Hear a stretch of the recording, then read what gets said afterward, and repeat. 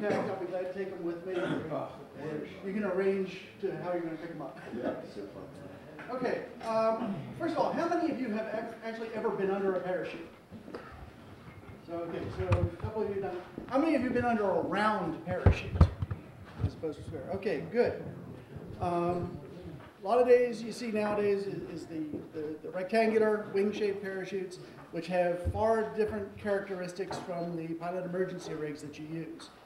There are actually a few square pilot emergency rigs, but they're very seldom found here. Most of them are from overseas manufacturers and such. The parachutes nowadays, fortunately, thanks to a lot of lobbying from the skydiving portion of the community, now only have to be packed every 180 days. So you get half a year's service out, which is most people's half a season. Prior to that, it was 120 days, 90 days, and then back when they had just all organic materials, cotton, silk, and such, it was 60 days. And that had to be because every time, if you didn't check it often, the fabric could deteriorate, rot, mice get into it, and all that. But now, with the advent of the more nylon materials, they've been able to prove that they are reliable and resistant to a lot of the ravages that time will reap on them, as long as they're kept nice and cleaned up. So you got a 180-day period to work in. The parachutes, when they come to a rigger, need to be fully inspected. We take them, stretch them all out, examine all the lines, all the seams, everything else, and then... I apologize. It's always one. It's a $5 fine in contest. It's okay. Once we've inspected the parachute, then we have to pack it up. And each parachute has its own particular manufacturer's instruction as to how it's to be folded and into the different containers. So you may have two sets of instructions you're working with. The parachute packing instructions and the container instructions. You have to marry them together. If you happen to have something like a strong emergency rig where the parachute and the container are designed by the same company, great. They usually have one set of instructions, and that's good.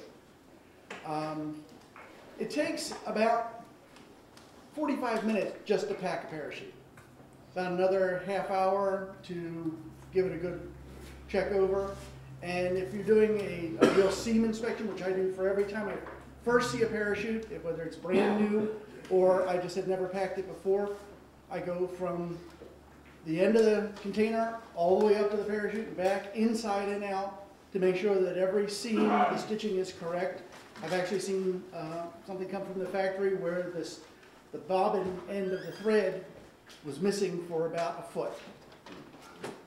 That could have been a bit problematic. It probably would work, but these parachutes are very much over-designed. I don't know if you've ever seen some of the test drops that they've done for parachutes for certification. I actually got to help with National Parachute Supplies Phantom rigs when they were first coming out and test dropping those. And we dropped them with a rather heavy weight, about 250 pounds, and dropped them at various different air speeds. And you can make up for the weight and the speed difference by altering either adding more weight or more airspeed. When using the parachute, everyone wants to know is, how low can I go before I open? Well, higher is better, always, unless you're above 12,000 feet. Okay? If you have to open low, it's best to have some airspeed. I've jumped from hot air balloons, and when you get out and you leave immediately, if you were to try to deploy, you're going to go several hundred feet before you've got enough airspeed and everything to pull everything off your back. Okay? If you're moving at a higher speed, it's going to come out faster. If you're moving with a lot of forward speed, the parachute tends to open behind you and then you swing underneath it.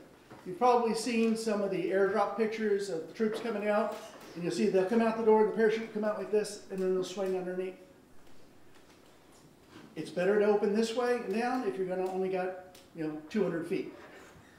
Yeah. I have seen parachutes on a student who was having problems who deployed at approximately 250 feet. It opened, and then her feet hit the ground. She walked away from it. I do not recommend that as an emergency procedure. Okay, get out, get it open as soon as possible.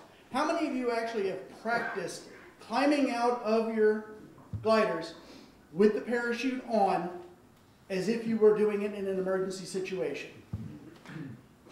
You all should, especially if you have a passenger that you're trying to deal with too. Now, if you're sitting front and back, you both have about the same opportunity to get out. But if you're sitting tandem and you've got a canopy that opens this way, you're not going that way. You got to go over the passenger, or he's got to go over you, one or the other. So somebody has to move fast. You need to make sure that your passengers are briefed as to what they have to do to get clear of the airplane and use the parachute. I work down at the Flying Circus, and I brief all of our passengers who go up in an aerobatic ride.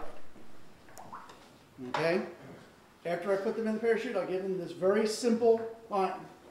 It says, if you find yourself outside of the airplane for any reason, like you unbuckled the seatbelt while upside down, or the pilot has told you to get out of the aircraft, as soon as you are clear of the aircraft, you look at the reserve ripcord handle, grab it with both hands, pull it straight out in front of you, throw the handle away. It's done its job.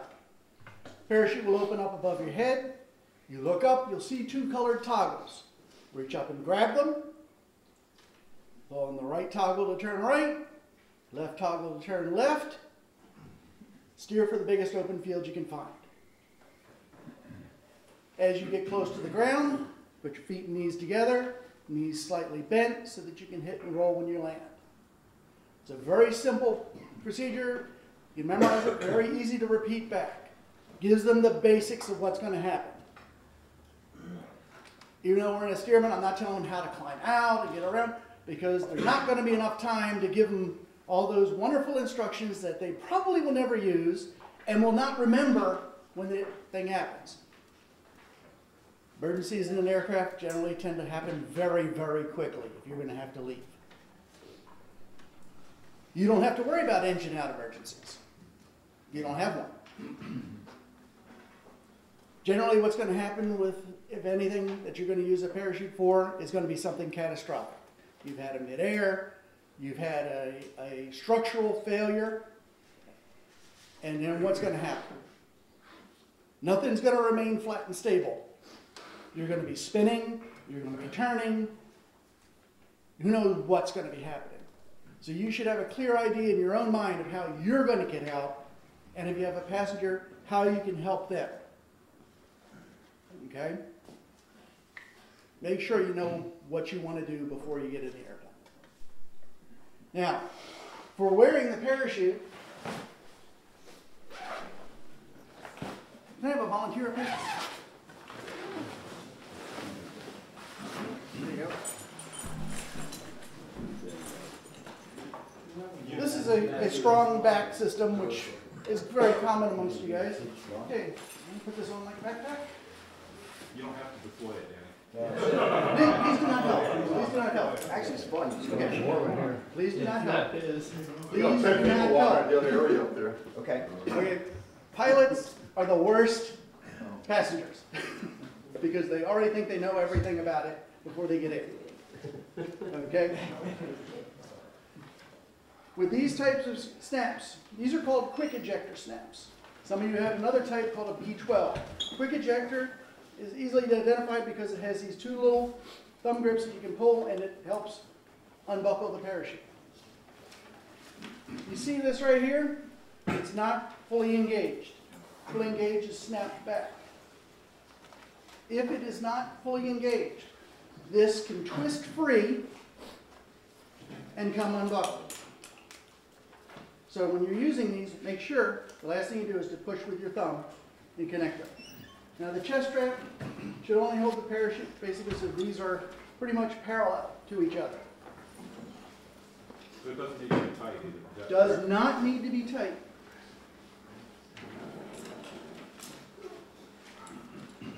Now, a lot of people, they don't like really tight leg straps, so they'll just kind of snap those on and maybe just tighten them down a little bit just so that they're more comfortable.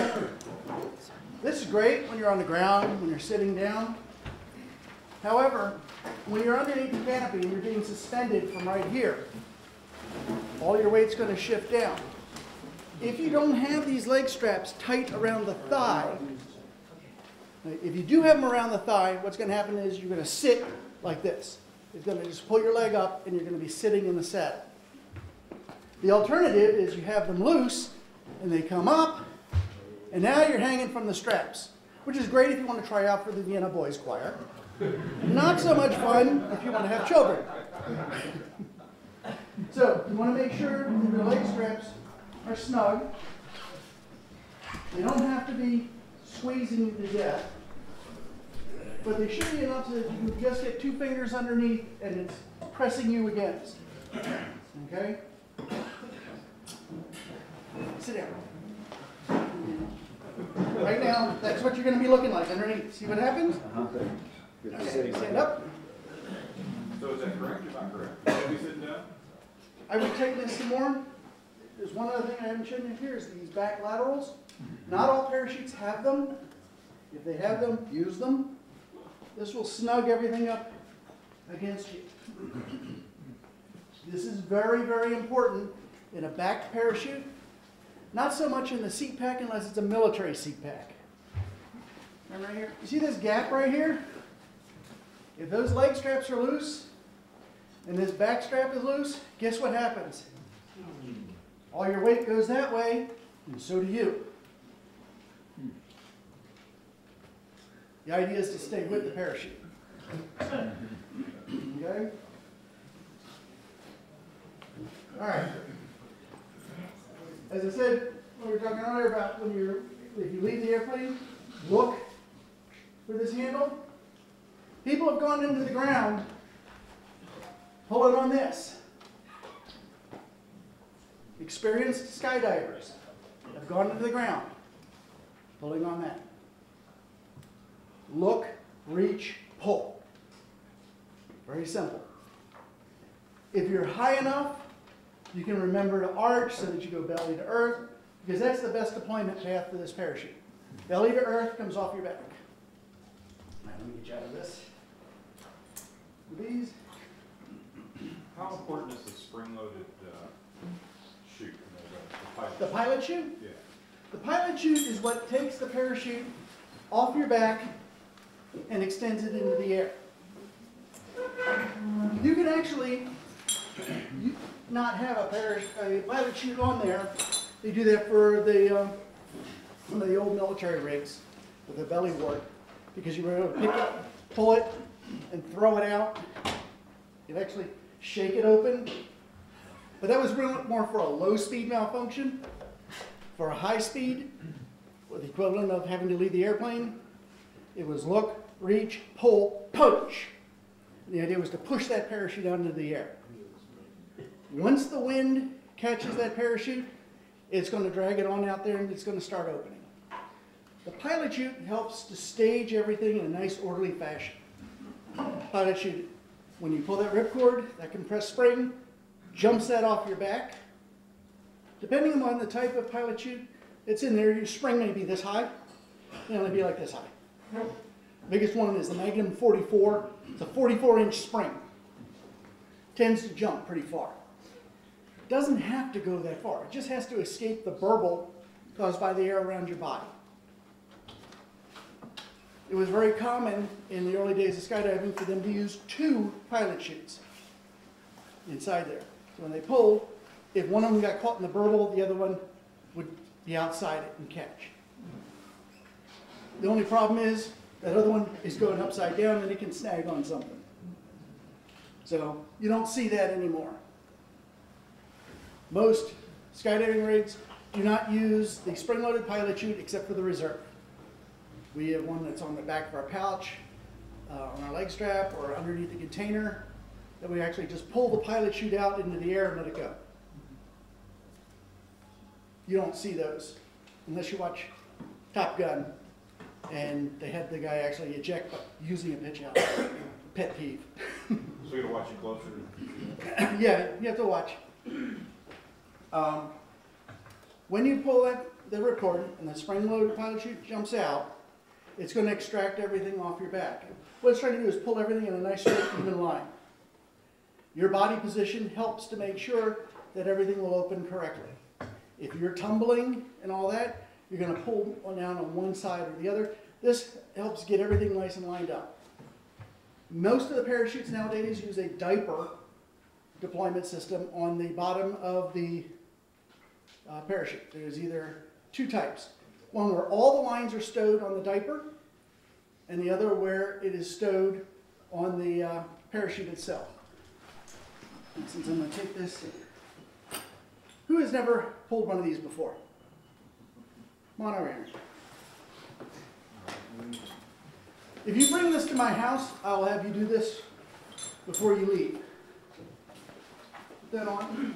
Just fasten the chest strap. That's all we need.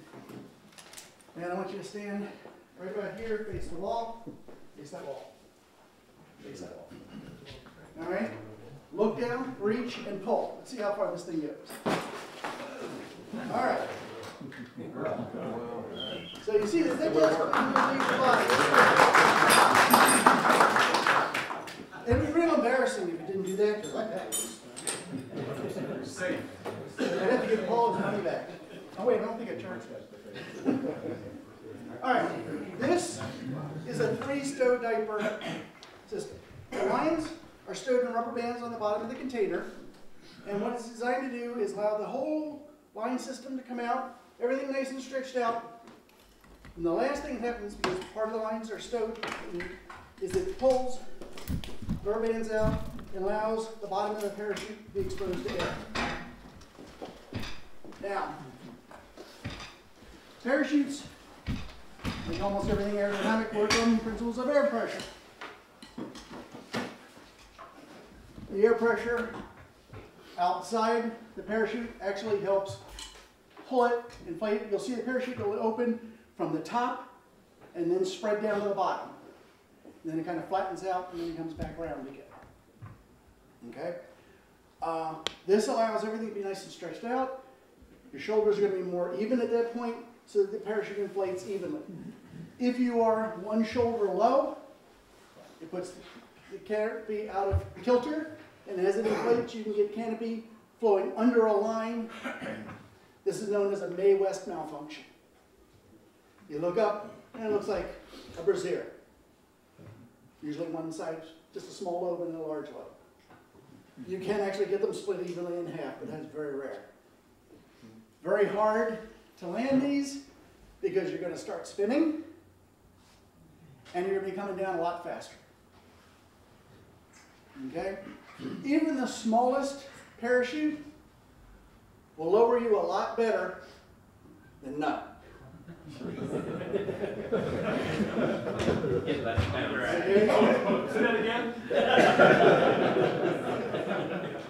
I can teach you later. Okay. But you really want to make sure the parachute is sized for your weight. Okay?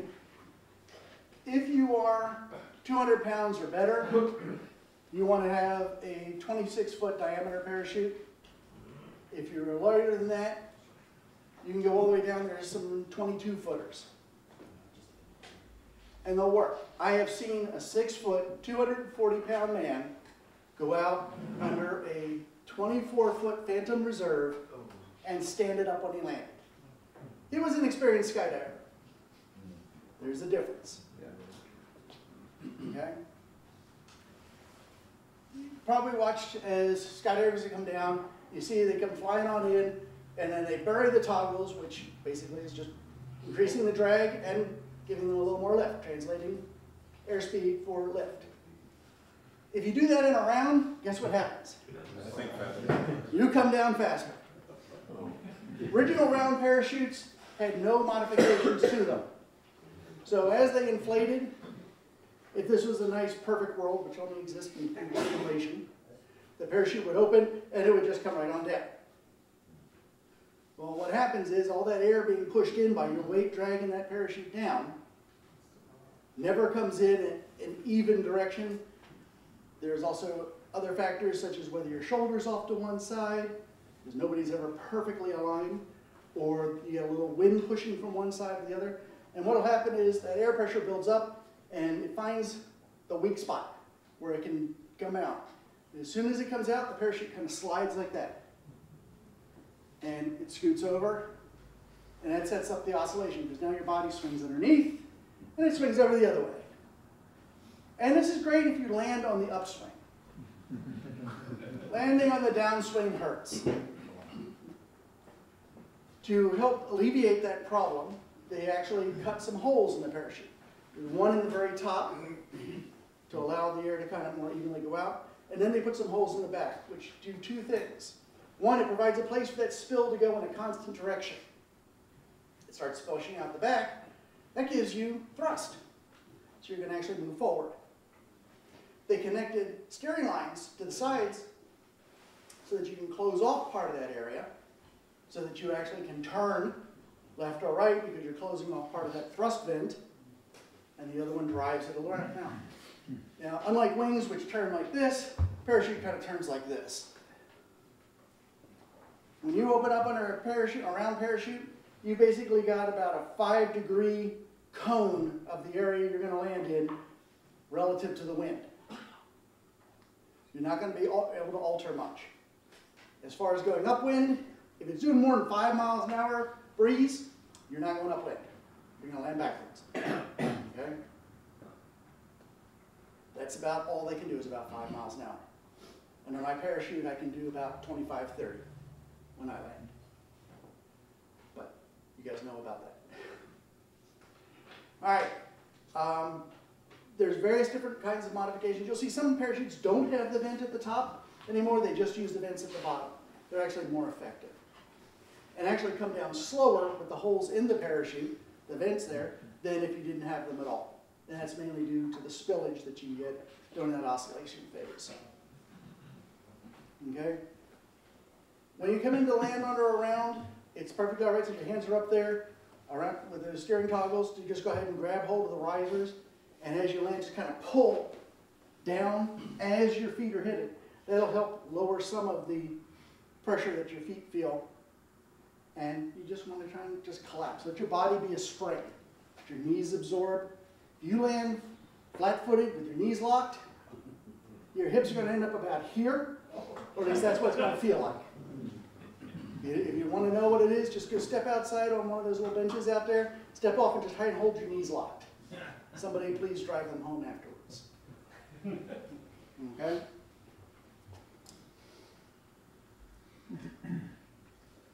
I think I've covered that just about all. What questions do you have? Yes. Okay, so most of our gliders are built in Europe, predominantly Germany, but built in Europe. And one of the standard features on just about all the gliders, even the new ones and the older ones, is they've all, just about all of them have a hard point anchor for a static line. And so not even the guys that fly in Europe all the time, they don't all use them. So some of them use them, some of them don't. I don't know anybody in this country that actually uses them. Do you have an opinion on that? Yes. Okay. If you were leaving from a stable platform, a static line's great. Yeah. Why are you leaving Yeah. if it's a stable platform? Okay? I'd rather be able to fall away from the wreckage and open in the clear than potentially deploying my parachute into a spinning mass of aircraft. Okay? Also, all the pilot rigs in the U.S., as far as I know, and I've tracked pretty much all of the different flavors of them, do not support static line deployed. Okay? It is ripcord deployed. If you static line deploy things, how many people do you think might just step out of their aircraft when they land and go walk away and leave a nice trail? Yeah. Which is great income for me. It's a really bad day for you guys, especially if it's a windy day. You may take a second ride. Yes. So I have a strong parachute. I've had a couple riggers like turn me away. Most recently at the SSA convention last year, saying they don't want to pack a strong chute. Do you have any experience with that? I would totally disagree with that person. I think Strong is one of the best parachute manufacturers out there, especially for pilot emergency rigs. They've pretty much gotten away from the sport parachute area into pilot emergency rigs, aerial deployment for military and things like that. They make a very good system. It's a pain in the butt to put the pilot chutes in, but that's a rigger's problem, not yours. Okay? All of the manufacturers, if they're going to have a rig, it has to go through the TSO. TSO C23B. Everybody, has to go through that TSO process in order to get them rated and to use as an emergency parachute. Okay? I don't know of any modern, new ones that are made that are bad. There are some old ones that are not so good. If you got anything that's security, it gets questionable. If you have anything that has a security aeroconical reserve, it's grounded. I cut the lines off. I mean, you might as well, because it's not going to be packed by the rigger. There's a common belief that parachutes have an age limit where they must be retired. There are some manufacturer recommendations, but there are no age limits. It's a condition limit. As long as the rigger feels that the parachute can be safely used, they can pack it. Now, there are some that they just get too threadbare. Like, nope, not going to pack them. There's been a couple of parachutes I've gotten from people, and at least one person here, that I said, no, this one won't work. Send it back. Generally recommend that you stay away from the old military surplus rigs. They're a pain in the butt to pack. They don't give you the same performance and reliability of the new stuff.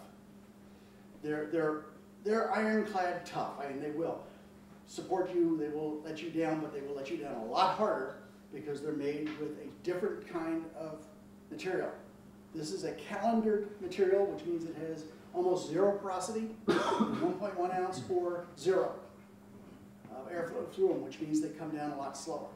The old military ones are like 2.2 ounce, so air's going to flow through them instead of into them and stopping, so the parachute will come down faster. You want to get faster, you make it out of mesh, and it'll really come down faster. Yes?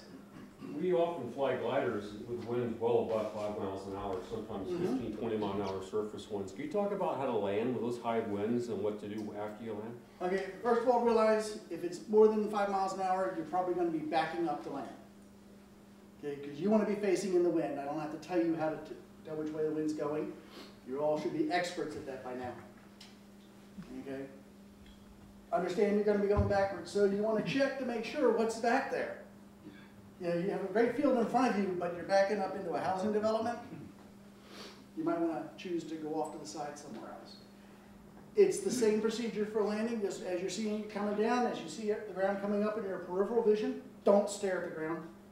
You get ground rush, and you'll mistake when you're going to land. Just keep your knees slightly bent. And when you roll, understand it's going to pull you more backwards. Try to go to one side. You don't want to go flat over butt, back, and head. You want to come down and preferably land and spread the force along the side of your body.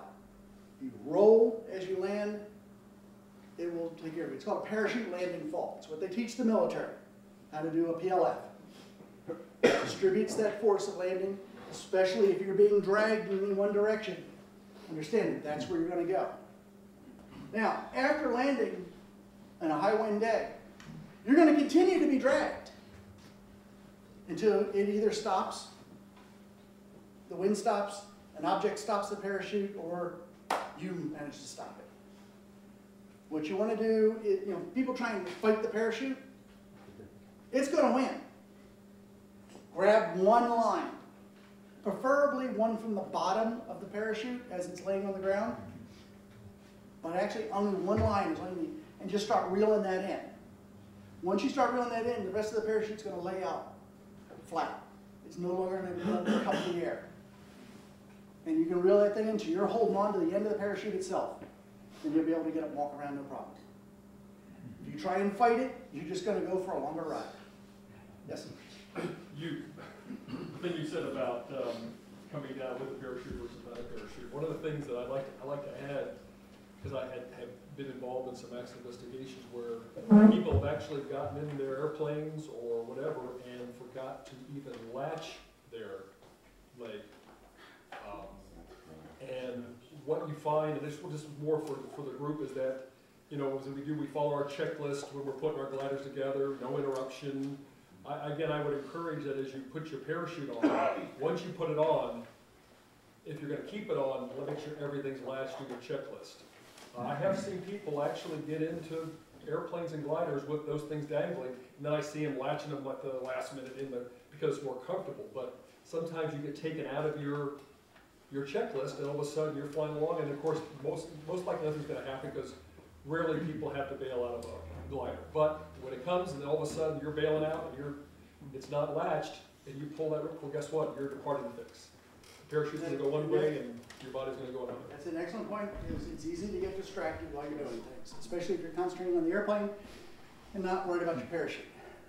There is a case that happened about 15, 20 years ago where a skydiver, very experienced videographer, was going to shoot video, and he was late getting to the airplane. He runs in the back of the DC-3, just carrying his rig. He managed to leave the airplane without the parachute on. How could you possibly do that? But he did, because he was so concentrating on getting that video and getting everything right that he forgot he hadn't put the rig on. I can't see how that would happen, but it has. People have left the airplane with leg straps loose because they're busy dirt diving, whatever they were going to do. Get in the airplane, or buckle gets kind of cramped, so they loosen it up. I get up in the airplane, and first thing I do is tighten my leg straps up, make sure my chest strap's tight. Every single time. That's me. Some people don't pay as much attention. Now, remember what I told you about them leg straps hanging loose? Yeah, if they're really hanging loose, it can really ruin your day. Because one, you're going to be further down in the parachute. You're not going to be able to reach up to grab those steering toggles, or in the case of a square, the brakes to release them. You're going to be hanging down there, and then you've got to play this game of seeing if I can tighten up one and get higher and higher. Yes, sir? I have a question. If that seems to be a problem and people forget, then why wouldn't they design the chute so that you step into them and then tighten them up so there's no possibility of your not having your legs in what would be a Swiss seat? They do. In fact, one of my parachute rigs is a step-in. There is no snaps, no V12 Right. snaps. It just has the friction adapters. So I have to step in. It's very ungainly to get that thing on. You put it on, and you're trying to get your legs stretched through, and you do this little monkey dance. Trying to get in. It's like suspenders, though, if you wear suspenders. If you do it all the time, it's not so much of a hardship. But a lot of people would rather just be able to hook the snaps on there and hook on. It's a lot easier to do. But again, you still have to adjust things to make them tight. If they were fully tight, you could never get the thing on, because it's designed not to come off when it's tightened up. Yes, sir? You use the term riser. Is that the steering line and the toggle to it? The risers are what connect the harness to the parachute. Okay? And on my parachute, they're connected to a 3-ring release system so that I can jettison the main parachute before I use my reserves. On the pilot emergency rigs, other than the military ones, there is no release mechanism. Because why would you want to release your parachute if it's your only one? Okay? The only reason they had them on the military parachutes was so that they could release one if they were being dragged. Because if one half of your parachute goes free, everything's going to lay down. Yes, sir? Some of us have some older chutes and stuff that some people don't like to repack when I'm in this area and stuff. Okay. But is there an advantage to sending it back to the factory like onto National and having it overhauled? Yes, especially if it's been a while. There are ADs that come out on parachutes, just as there are on aircraft. For National, there's several ADs. One is for the Kevlar band around the reinforcing. They changed out the diaper from the original design and then changed it again to provide better reliability and such. So if yours doesn't have one of those modifications, they would immediately take care of that. They may also take a look at it and say, you know, this thing just shouldn't be in the air anymore. And then, but if you're talking directly with the factory, they usually can work out a deal to get it replaced. Generally, you're going to probably find that your harness container system takes more wear, tear, damage than your parachute because your parachute's packed nicely inside it. Unless you get your parachute contaminated with water, not so much fuel for you guys, but people take a soda with them and end up spilling. What's the main ingredient in soda? Sugar and acid. And acid will eat away at material. I've had a couple parachutes that from your club, and I can't remember which one was, but one had all kinds of staining on it, where it had obviously been submerged at some point, and there had been a transfer of dirt and such into the webbing and into the parachute material itself. And I was very concerned about it, so I went and I talked to some friends of mine who were master riggers. We then tested it with a substance called peroxyacryl green, which allows me to check to see if there's any acid damage, things like that, and was able to certify that the parachute was okay and I could repack it. But a lot of riggers might look at it and go, I don't know what that is. I'm not going to put my name to it. Yeah. Yes, sir. Yeah, I noticed that Strong is now putting a card in the parachute with the latest copy of the manual. It's a USB kind of plug-in thingy. Mm-hmm. What should we bring to you when we bring our chute? Is there a paper trail? Is there anything, documents that we need to maintain? As a rigger, I maintain a library of packing instructions.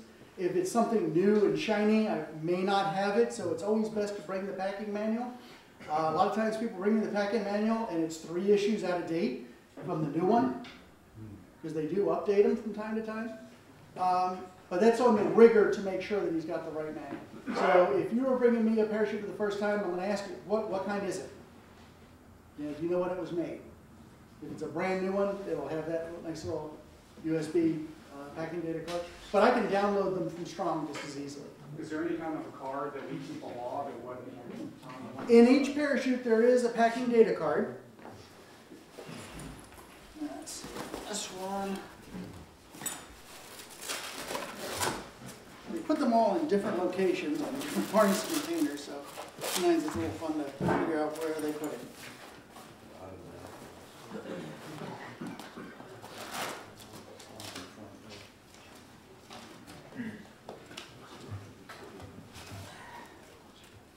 All right. This is the packing data card. And on it, it has the information about the parachute and the owner.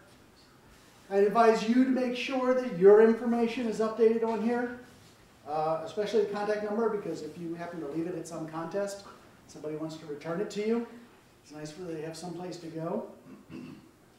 They can check and sometimes track down the rigger with the information that's on here, because we have to put our serial number and our seal on it.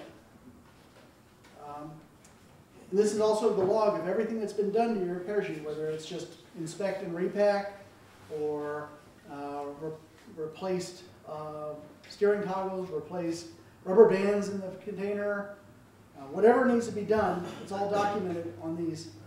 And sometimes you have multiples, like this one's, it got filled up, so a new one was started. And as you can see, it's getting pretty close to where I'm going to have to start a new one here in 2 years. So do they stitch a serial number somewhere in the chute? It is stamped on the parachute itself, and the container itself also has a serial number. Okay? Yes, sir.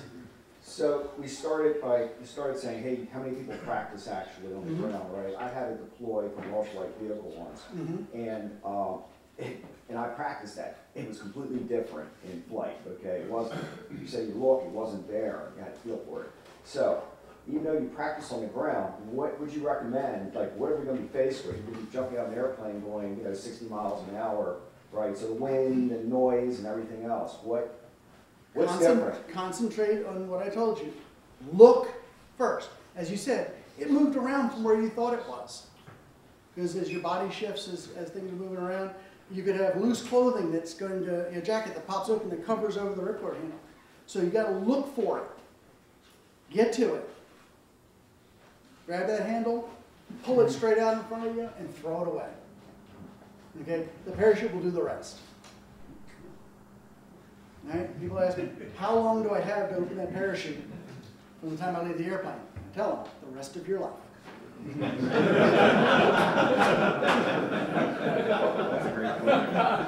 Yes, sir.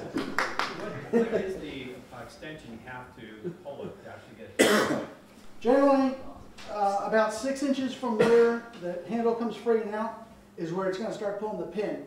Pin only has to move about 1.5 inches. Okay? So 1 foot is enough to deploy it? Huh? 1 foot of pole is enough to deploy it? Oh, more than enough. See, the pin, there's a little loop that this pin goes through that holds. When you pull that, it pulls all 3 of them at the same time. And then this, you don't need this whipping around in your hand and your face. Just get rid of it. They're expensive. Yeah, you'll pay $50 for a new one.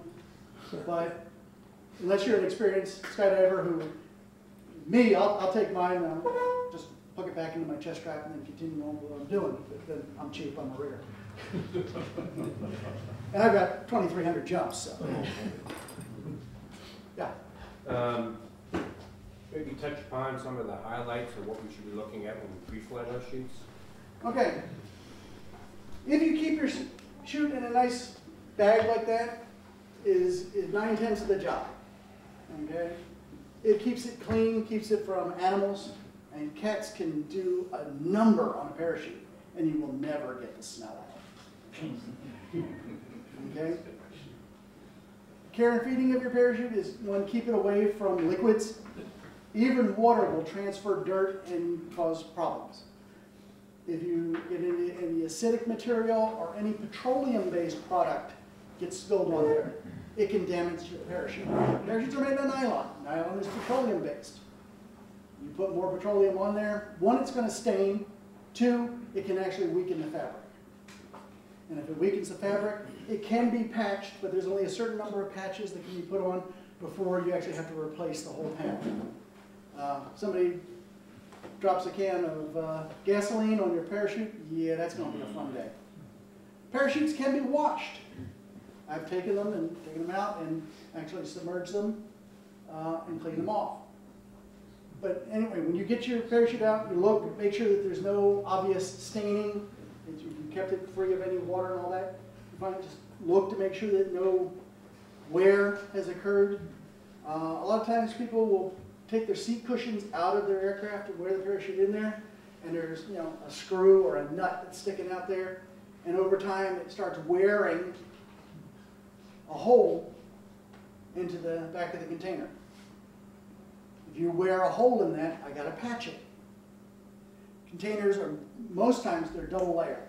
There's an internal parapack and then an outside that's either parapack or Cordura, both nylon materials. If it penetrates one of them, it's got to be fixed. If it penetrates both of them, you may have to replace it. And the only place you're going to be replacing that is back at the factory. Okay? I'll get right through this in a second. Okay. When you look at the webbing, if you look at harness webbing, you'll see that around the edges, there's a different colored thread running down the sides of it. If that thread is broken, that harness needs to be replaced. So if you got a Velcro wearing and shredding on it, eventually you're liable to break that thread. And that's kind of the indicator we use to say, yeah, okay, that one needs to go back. It needs to be reharnessed. Can only be reharnessed by a master rigger or a manufacturer. So you want to try and keep all abrasive materials away from the parachute. Make sure that you're not getting any damage. If you have a wear spot, see where on your aircraft is causing that wear spot and cover it. I mean, even just putting a towel down may be enough to do that. Or get a real piece, take the foam they make camping bedrolls out of and cut a little piece to fit. Give that a little bit of a cushion. You want to keep that from wear and tear because eventually it's going to cost you money. Okay? Yes, sir. So what's the work time for doing an inspect and repack, and like what times of year are you like most busy? Most busy is April, May, because I take care of the flying circus. A lot of the skydiving community are now, you know, the fair weather skydivers like me, only skydive when it's warm enough to actually feel your fingers when you land. So that's generally my busiest point, and then 6 months from then. So again in October. Okay. The rest of that, you know, I get smatterings of. Your best bet is to try and plan a point in the middle somewhere so that you're off cycle for everybody else. So if you get yours over to me in March, then I'll be able to take you right away. If you wait till the 15th of April for your tax money to come in, I may have 10 or 15 rigs to do. This is not my full-time job. This is purely more of a hobby, and it's just going to happen to be in this sort of work. But I'm only going to do 1 or 2 a night because it takes a couple hours of time from the start to finish. It'll take me an hour to 2 hours, depending upon what I have to do in the parachute. If it's one I'm familiar, like Paul's rig, I've packed this thing a number of times, and it's still, even with Paul come over, and so he could see exactly what goes into it, which did actually extend the time because we talked a lot. If you don't know Paul, you can't imagine why you talk. I'm a student. And he can't even talk back. So I usually only do 1, sometimes 2. I will try to meet your schedule, but don't give me the parachute on Thursday or Friday and ask to have it for Saturday morning. That's just unreasonable. Okay? Let me know ahead of time. Yes, ma'am. So over the years, I've been told the importance of moderate temperatures. If I keep the parachute in the bag, not contaminated in any way, can it take below freezing or very high temperatures? Yes. So Now, if you get above the melting point of nylon, we've got a problem. if it's in You the know. car, it could get up to 110, 120. Yeah? That's okay. Yes. And I used to go camping out at my drop zone, and I would take the parachute when I was done with it for the day and stick it in my car. Well, in August, it gets pretty hot. Other than, you know, when you put it on and those metal buckles come up and touch you, yeah, that's a different story altogether. Yes. You're saying I can keep the parachute in the trunk of my car all the time? You could, but the trunk of your car gets lots of other crap in it too, I'm sure. Again, let's go back to the contamination. You keep a quart of oil in the back of your trunk and it decides to, or transmission fluid or brake fluid or anything like that, it can damage it. So I recommend that you keep it in more moderate temperatures, but it will not hurt it to be in the cold. And what will hurt it is if you leave it out in the sun. Nylon and ultraviolet light are not really compatible. Ultraviolet light tends to break down the nylon, and when it does that, and I go and I do a strength test on it, and I pull it, and it goes rip. Guess what? You're getting a new patch, or you may have a parachute that's condemned. So when you're not using the parachute, keep it out of the sunlight. Even if you're going to leave it in your glider while you're out talking and everything, fine. Cover it with a beach towel. Just something to keep the light off it. It will extend the life of the parachute. My harness container that I use, one of my main rigs, I purchased it in 1985. It looks almost new to this day because I take care of it. It does not go out in the sunlight, except when I'm using it, and when I'm done, it goes in the gear bag. Okay? Yes, sir? Just on that topic, are there times when you will replace the chute without the container, vice versa? Yes. If the chute is too badly damaged, or in some cases where an AD is put out that condemns that parachute, yes, we've replaced. And then it's either you have to get the exact same one. Sometimes the manufacturer allows other parachutes than their own to be in there. Not always. I've seen with the security system where they've replaced the Security Aero Conical with a Preserve 2 parachute. It was approved by the manufacturer to do that. Unfortunately, G2 Security is no longer in business, so they can't authorize anything. So if you don't already have it done, you can't have it done. Yes, sir. So a lot of us use spot locators and various other things Mhm. that we do our best to fix somewhere on Right. the shoot. What's your opinion on people doing this? They're a pain in the butt for me, but as long as, Recommendations from the rigger? I recommend that you get with a rigger to put it on a location that's not going to be disrupted, because you don't want to have that locator on and it's in a position that gets flexed and pulled apart and your nice little safety ties go ripping apart and the locator goes off somewhere and you land over there. Not doing you a bit of good. A couple of you guys I've packed for that have them, and they've been located right above the ripcord handle, and that's fine as long as you don't get above where the riser connects. Okay? Because if you wrap it around the riser, it's going to go away. Okay? Sometimes I've seen them down lower, but you want to make sure that it does not interfere with you being able to get to that ripcord handle. Yes, sir. Going back to the Midwest, with the types of shoots that we're using, the altitudes that we jump out at, should we fix the Midwest problem or just let it go and? Yeah, repeat that. I didn't quite understand. I was thinking back to the Midwest. Okay, Midwest. I thought you said Yeah, AOS. sorry. So given the shoots that we use, the altitudes that we might exit from, the time to get to ground, should we try to fix that problem? The chances of you fixing it are slim, maybe none. The way to fix it is you grab the line that goes to the lower end of the lobe and pull and allow the other to try and slide out from underneath. But then you're grabbing one line and another, trying to pull so that it slides out from under that covering line. In the meantime, you're descending, you're turning, you're going wherever. You need to be paying attention to where you're landing at that point. Chances of a Midwest getting any worse, if left alone, are pretty much nil. Chances of getting worse, if you play with it, increase. Okay? Losing track of time and altitude has killed more skydivers than anything else, whether in free fall or trying to fix a problem instead of flying the aircraft. Okay? Yes, sir. I was told when you actually put the thing on, that you actually you shouldn't be bolt upright. You should be tilted just a little bit. Right, it should be just a little bit bent forward. But in most cases, like this parachute right here, it's not going to happen. You don't have any adjustment on this one for the main lift web. It's fixed in position.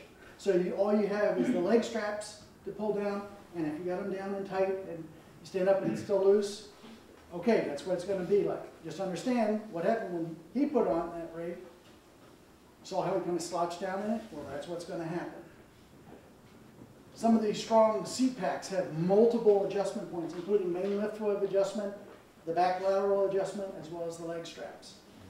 Combining those, you can shrink the distance in that main lift web, which allows you to be more hunched over. And yes, that does give you a much better position when you open up underneath it. As uncomfortable as it might be to stand with those, as soon as you sit down, all the weight comes off. Okay? When we put them in the Stearman, they're kind of hunched over. When they sit down, all of a sudden it's all loose. Now, if you have shoulder harnesses in your aircraft, where do you think they go in relation to where the parachute harness webbing is? The outside or the inside of it? Inside of it. Inside of it. The problem you can experience if you have shoulder harnesses that are coming from distant points rather than a single point lying behind you is that it can tend to want to push that off of your shoulders. If you don't have the adjustable main lift web, it's more likely that that can happen.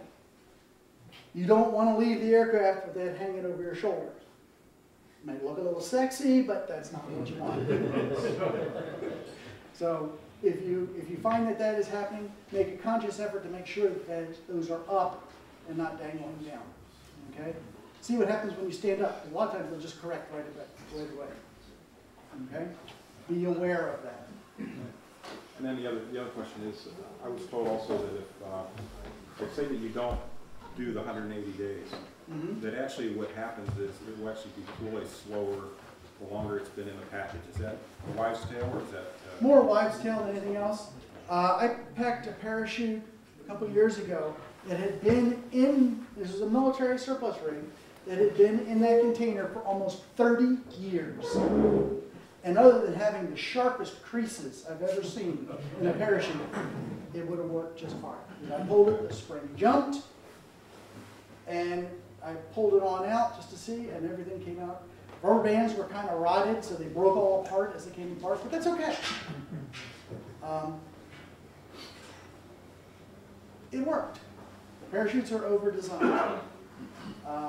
But if you go 181 days, it's like going the next month on your annual. It probably will work just fine until the FAA comes to check the paperwork. Okay? So, also, people who use the parachute as a cushion, and I'm not going to bother getting repacked, I'm just using it as a cushion, I'm not really using it as a parachute. Yeah, if you get ramp checked, that's a ramp check item. And if your parachute's out of date, you haven't marked it in op. So guess what? You're going to get violated. Doesn't happen often. More so to aerobatic pilots at competition when the FAA is actually looking for the parachutes. Okay, I saw a hand. Yes? So maybe you're having a bad day. What's the lowest practical altitude you could bail out and have a good chance of a shoot like this? That all depends on how fast you're going. If you're doing, 100 knots and you're 100 feet up and you deploy, chances are that parachute's going to open up this way, you're going to swing underneath and then plop. However, I ain't betting my life on that. If you're down to 100 feet and then experiencing a catastrophic failure, you're probably better off just riding it on in. Okay? Generally, things happen a little higher than that. The only times you're really that low should be when you're coming into land anyway. Okay? Now, if you have a collision with somebody in the pattern at 1,000 feet, yep, you're going to be fine if you get out right then and get it to open. At 500 feet, these things should open. They open up if you're moving at terminal velocity, these things will open in about half a second, maybe a second. They're staged not really to slow down the opening, but to allow the opening shock to be more evenly distributed. In the old parachutes that had no diaper, the parachute would come out, open, and wait for you to hit the end of the line. And it's like the dog with the short leash. He goes running, goes to jump the fence, and that's when he reaches the end of the line. Yeah, not fun. So how far, 60 knots, No? 70 miles an hour? I can't tell you. I can't tell you. It's going to be a matter of airspeed, altitude, your experience. I know that I can get out of the airplane and get my parachute open faster than you can. Why? Because I'm used to getting out of an airplane and opening a parachute right then. You got a whole lot of other things on your mind at that point, and you don't have the experience to back it up unless you're a skydiver. Yes, sir. Same question a different way. From the time you pull, how much altitude will you lose before you're actually fully under the canopy and slowed down? Well, it's 32 feet per second squared. The body falls at the stable. No, this is a process. So I already pulled the ripcord. Okay. Now the whole process is happening. If you are dead slow, like you're at a stall point and you leave and it's opening up, you might be 1 to 2 seconds before it opens. Okay, if you're moving along at a good clip, you will probably only drop about 100 to 150 feet before that parachute is now sitting you underneath it. And you're slowed down there. And once the parachute is fully open and you're coming down, you're pretty much coming down the same time. It doesn't matter if your feet are 50 feet up or 500 feet up, your descent rate is pretty much stabilized. So you can do about 200 feet during the process. Approximately, yes. Even when I open my parachute, which I've actually slowed down a bit more for opening, I will deploy at 2,500 feet, and I'm open by like 2,300 feet. And that's moving at terminal velocity. What, on that one question, so for, I know there's, it's hard to say average, for an average safety parachute that we wear, an average pilot weight, what's the approximate equivalent earth jump from height? Was it, 5 feet, 10 feet, on the safety pads? For the landing, under a fully open canopy? Depending upon your weight, because that's going to be, and the size of the parachute will alter. But generally, equivalent to stepping off a 2.5 to maybe 3 foot platform is pretty much at the top end of it. Now, if you're a 350 pounder and you're jumping a 20 foot diameter parachute, yeah, it's going to be more like 6 or 7 feet jump. Only 3 feet for the average? Yeah, it's really. I heard it was a lot more than that. A lot of people get hurt because they either put their feet out and lock their knee, they try and stand it up, instead of hitting and rolling. If you hit and roll, it dissipates a lot of energy, When I was teaching skydiving, and we were putting people out under 28-foot military chutes with 24-foot military reserve parachutes, the step that we used to sequence it was only about this high. And we would teach them how to hit and roll. And they'd come back and say, well, it wasn't as hard as that. Okay. But the 96-pound young lady versus the 350-pound old man under the same parachute are going to have a completely different experience when they land. Guess which one's going to hit harder? Yes, sir. So you decide you have to fail out, and in the glider sometimes where you have to remove obviously your seat your belts, and some of the gliders your feet are under the metal structure there. Is it? And it's not recommended to pull the parachute right now because you're going to hurt your feet. Are there some times that you have to do it because you're too low, or the structure? If you're still attached to the airplane, not attached, you release you from your seatbelt, but somehow your legs got stuck, or because it's not easy sometimes to get out of these gliders. okay. You wait. If you're moving at any rate of speed and that parachute comes out and inflates, it's going to stop, and then the weak point in between, which is probably your legs, is going to break. Okay? This is not a good thing. Well, the point is to clear the airplane before you pull the chute. Get clear of the airplane. That's where the practice comes in. I've got a really nice picture at home. I should have brought it here just to show you. It shows a person who was under a static line rig, and it was one of the old military type static lines with the 4-pin system. And he reached the end of the static line, and the parachute didn't open, so he's dragging back behind. So being a student, he says, oh, I need to pull my reserve. So he pulls his reserve. So, fortunately for him, the harness, the container, the static line, and everything else took all the brunt of that force. However, the picture is of the 24-foot parachute, the skydiver underneath, a static line, and a Cessna 182. All coming down together. Yeah, it just brought that plane to a dead stop and brought it down to the ground. Everything was reusable, including the people. They just got bumps and bruises. But I'll tell you, the parachute was never designed to haul an aircraft with a pilot, and I think it was pilot, jump master, the student, and all that underneath. Yeah. Yes, sir. Do you have any advice to offer related to landing in trees? Don't do it. I have 2 tree landings. The first one was relatively uneventful down at Orange. I was under a Para Commander, which is a modified round parachute, high performance round. And it snagged in the trees, and I came to a halt at about 5 feet off the ground. Since I was close enough, I could release my main parachute and just drop to the ground, doing that nice parachute landing fall.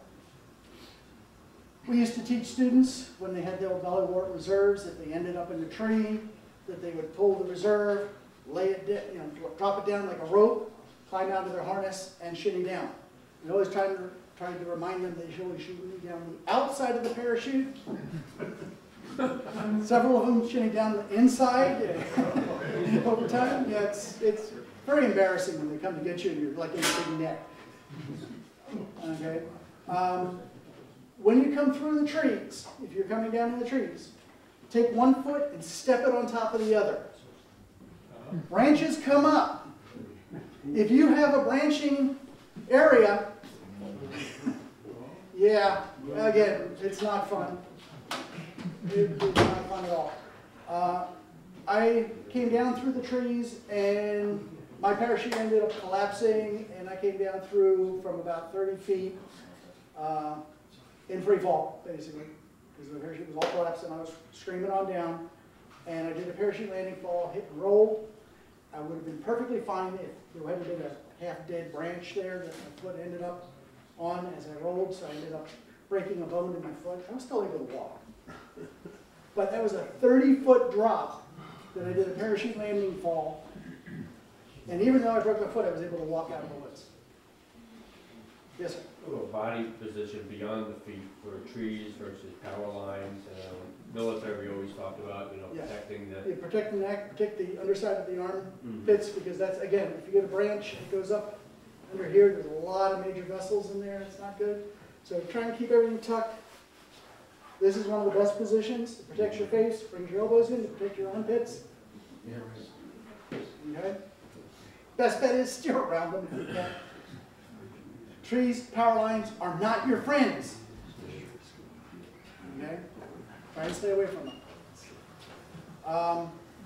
We were talking earlier about losing track of what you're doing when you get on the parachute.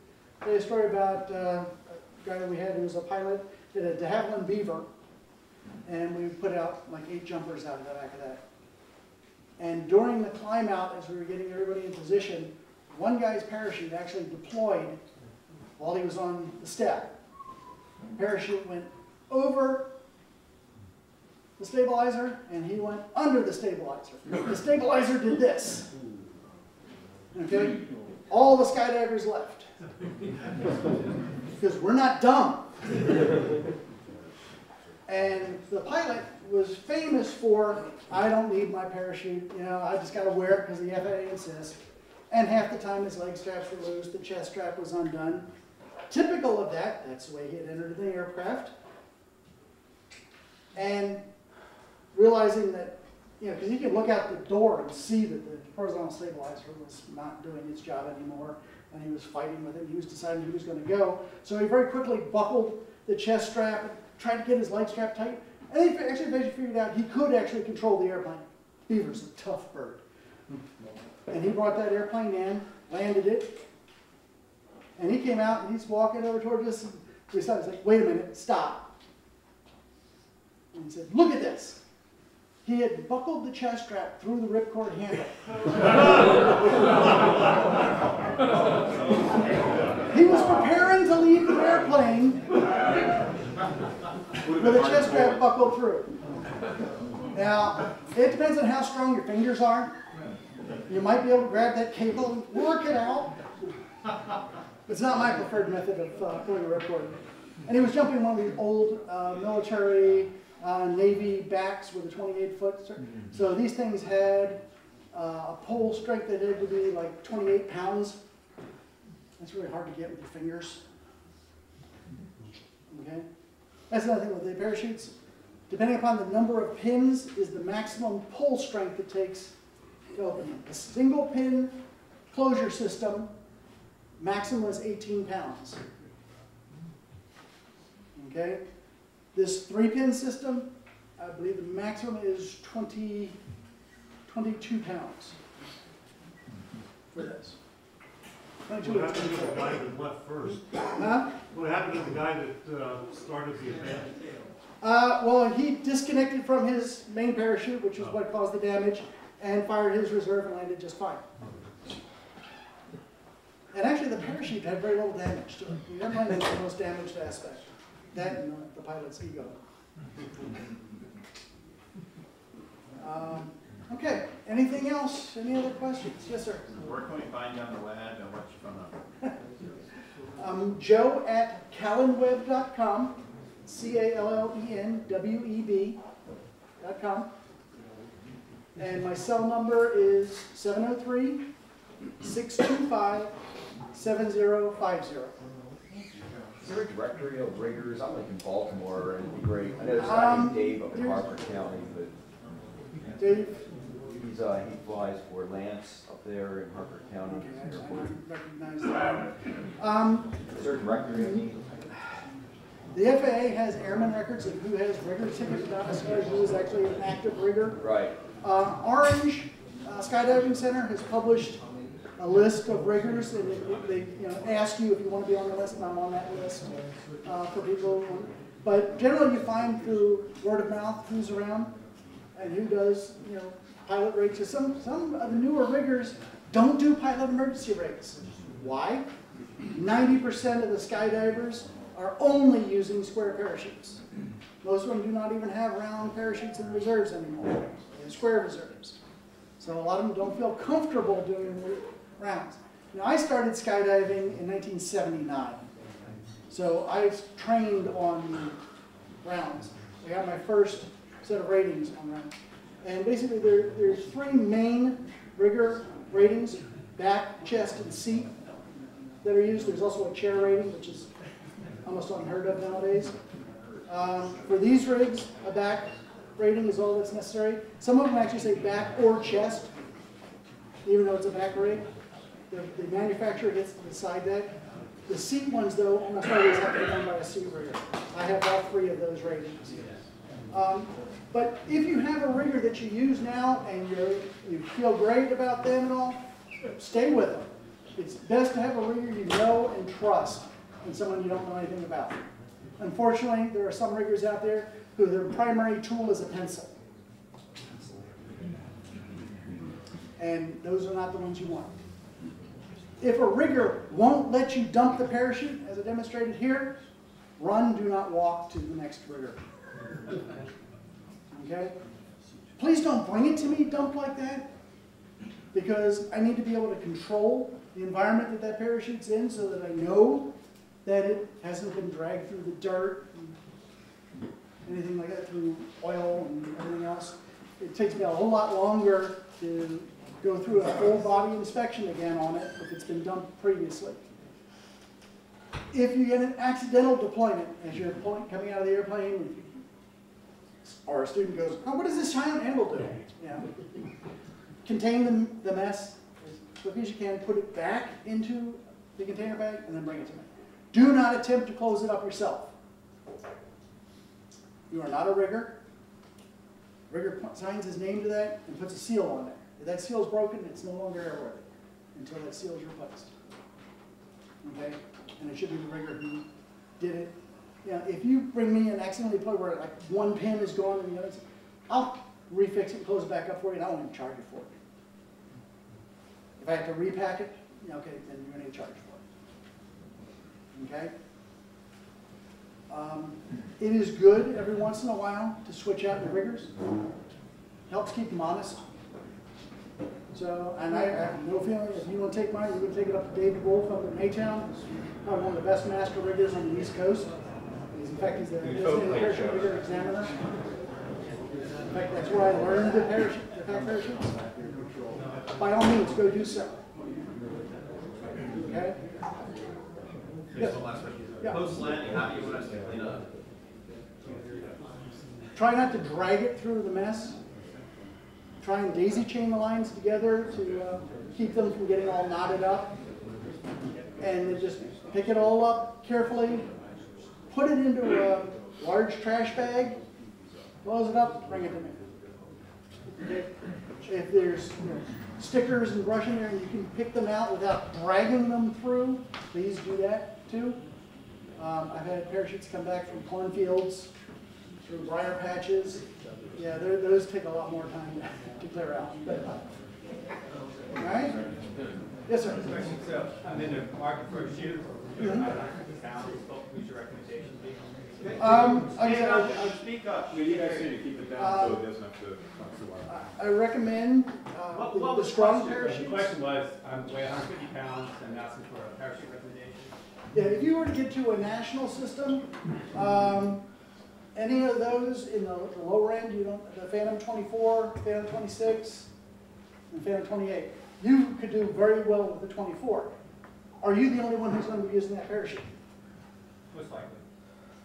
Then go for the lighter, smaller one for your weight. You can use any of them. I would go for the lightest, most comfortable fitting one. Nationals fit very well. Strongs, they generally are all in the 26-foot range, which gives you a lot of variety. The bigger the parachute, the softer you're going to come down. That's about all. Okay. Butler Systems makes a really good system. If you're using seat packs, I would go either with Strong or Butler. If you're using a back system, National is also very good. Paraphernalia, their softy systems are good. When you say seat pack, you're talking about kind of sit on? Or Yes, yes. The parachute is actually from your knees to your butt. So we do have a version, but we actually have the chute actually comes around your butt. Yeah, it's kind of a hybrid, Right. where the parachute is packed within the whole confines. If that's fine for you, You- with seat packs, you tend to get raised up higher, so if you don't have the canopy clearance, you don't want a seat pack. If you don't have a lot of front back, it's better to have a seat pack because they're very, very thin on the back. Those, what they call the long softy is one of those. They kind of meets in the middle. And so you're not really getting raised up that much and you're not getting pushed that much forward. It's still a bit forward, but. Are there any decrements to that type of chute? You know, or is it From functionality, no, it matters not. It's more of a comfort factor at that point. What fits your aircraft and your body? Okay.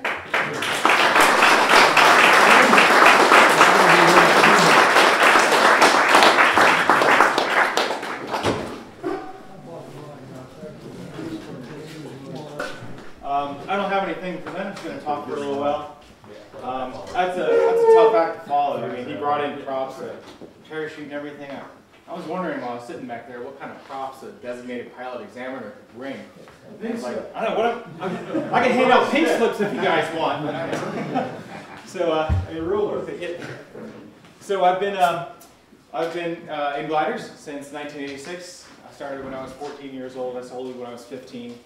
And when I became an instructor in 2003, I gave a lot of instruction to Skyline Soaring Club, the club to the south, as you guys are probably familiar. I know Dave Weaver. He's the guy who got me through my instructor rating way back in 2003, and also Coley Lombard was in our club back during that time too. So Marvin started talking about how badly he wanted to retire and not give any more check rides. Since I seem to be the guy who would always get all the students in Skyline through the final push to get their ratings, Marvin had a little talk with me and said, well, I'd really love to retire and I think you'd be a great pilot examiner. So I'm also the chief instructor for Skyline Soaring Club, so we had our little instructor caucus and we all got into a room and I said, I need somebody to volunteer who's qualified to become the pilot examiner. And everyone took one step back. I was the only guy standing forward, so I got stuck with the job. So a little bit about how you have to go about getting your designation. The designated pilot examiner is not a special rating issued by the FAA. It is merely a token that the local flight standard district office gives to you. So, so basically I'm being managed as a freelance, independent, unpaid contractor by the FAA. I only have 2 jobs, and that's to give out commercial pilot check rides for the practical test and private pilot check rides for the practical tests. So people like to joke around, oh, a guy from the FAA is here. That's not the case at all. I'm just a regular guy who is allowed to give out check rides on the FAA's behalf. My region is the Washington-Fisdale region, which is basically all of Northern Virginia and the eastern shore of Maryland. It's one of the smaller regions in the U.S. There's only 1 soaring club within that. That's Skyline Soaring. 2 if you want to count the operation out in St. Mary's. In order for me to do a check ride outside of my region, I need to have special permission. So if anybody from this club needs to get a check ride for a private pilot or a commercial practical tests, I would have to go to my FSDO and say, Mother, may I please give a check ride outside of my region. And then there's all sorts of paperwork involved. So if you think you're going to get a check ride this Saturday, and you call me up on Thursday, there's no chance that's happening. I need 7 working days at a very minimum to get all the FAA paperwork in place for me to do a check ride outside of the region. If you want me to do a check ride inside the Washington FSDO, like if you bring your 2-seat glider down to Front Royal, I'd be happy to do it without that much notice, but that seems like a lot of burden on your part. What it takes to become a pilot examiner. So for me, it was a 5-year journey. It was a lot longer than it takes for most people to go through. I started my journey in 2011. Yeah, 2010. It was 2010. It was August of 2010. And I submitted a piece of paper, basically like an 8710, which is what you fill out for your pilot rating, but it's a special one for designees. So you send this off to Oklahoma City, and it sits in a file for 6 months, and then twice a year, a bunch of people called the National Examiner Board get together, and they look over all these, basically resumes of pilot history. And they say, this guy's qualified, this guy's qualified, this guy's not qualified. And then they send me a piece of paper, and then it's going to sit there unless you're actively working with your FSDO to become a pilot examiner. So if your FSDO has no interest in making you a designee, it's not ever going to happen. So I went through about 4 years and a couple of these 8710-10 forms being sent in until it got to the point that Marvin came to us and said, look, I'm not going to be able to do this forever. You guys need to get moving here. So yeah, we started sending, it was like a letter writing campaign. Everybody in the club was like sending letters to the FSDO. We need to have an examiner. We need to have an examiner. And then, well, finally we got them to make some movement on it, and then their office manager left. Another guy came in. So like 5 years later, I finally get the go-ahead from the office. They say, go ahead and do your training down to Oklahoma City. So I flew down to wonderful scenic Oklahoma City, and I sat in the FAA's training class for new designated pilot examiners. And there were 13 other guys in that class. And you know, it was a big U-shaped table, and I was sitting at one end. And when they got the class started, they said, okay, go around the room and introduce yourself. So the first guy was like a, you know, an airline pilot, you know, 20,000 hours or something like that, and another professional pilot, a guy who ran a 141 school for 20 years, gets around to me, the last guy in the class. I'm like, I'm a glider instructor, and I'm going to be giving check rides for gliders, and I don't even have a medical. I was clearly the lowest guy in the totem pole in that room, and they reminded me throughout the whole class. But so the class was basically learning all about Part 61. That was really exciting and challenging. And then, yeah, it really wasn't. And how to give a check ride. And the last 2 days of the training were role-playing for how to give a check ride. And the FAA has really changed a lot of the ways that they're doing their check ride preparation. And they really want the examiners to focus more on giving situations for the check ride's ground portion. So if you're going to go through a check ride, expect me to have more like a conversation rather than me asking you questions that I'm expecting short, rote answers for. So I may ask you, so you're going to be landing in a field, and this field has a big tower on this end, and it has nothing on the other end, but the wind's going this way, and the slope goes that way. Tell me what you would do. It's more like a conversation rather than a, always land upslope depending on the wind. I don't want rote answers. We're talking more like a conversation. And it's supposed to be really low-key. You're not supposed to, when you're giving a check ride, you're not supposed to make a tense environment. So I try very hard to keep it all very, I mean, it's all very stressful. Like they said during the check ride training, any pilot can fail any check ride. So it's more like a conversation, and we'll go through a written plan of action. That's another thing that they wanted to really make sure that I follow is a plan of action, so I won't get distracted and forget about the things that I'm going to talk about during the check ride, and I get all the things checked off that they need me to check off on the check ride. Just a minute. So for the practical tests, I am bound to give the check ride that the FAA wants. I cannot make up my own check ride. I can't be like, well, I like to see my commercial candidates do a barrel roll on final. I can't come up with anything like that. I gotta go by the book, man. And if they find me giving things that are in excess of the PTS, they'll take away my designation, and that week I spent in Oklahoma City will all be wasted. I don't want to do that. So I'm going to follow the rules of how they watch me. They have to watch me give an exam once a year. They're there to observe me and not to observe the candidate. I know that's got to be even more stressful, as if the stressful experience of getting a check ride wasn't bad enough. Now they have an FAA guy watching the examiner give the check ride. And then if the student gives like a questionable answer, the examiner looks over at the FAA guy and is like, oh, I don't know. No, it's not like that at all. The guy's watching me to make sure that I'm using a written plan of action, to make sure that I'm not doing anything in excess of the PTS. And one of the funny things about gliders is they only have 2 seats. So the examiner, he can't like sit on my lap in the back seat over 233. There's no room for that. So he just takes my word for it and says, go have a good time. So we don't put a GoPro in the plane. So basically the check ride during the flying portion is all just me and the candidate. And the only time that I'm observed by the FAA is on the ground portion. So usually a check ride always contains 2 parts. It contains the ground portion and the flying portion.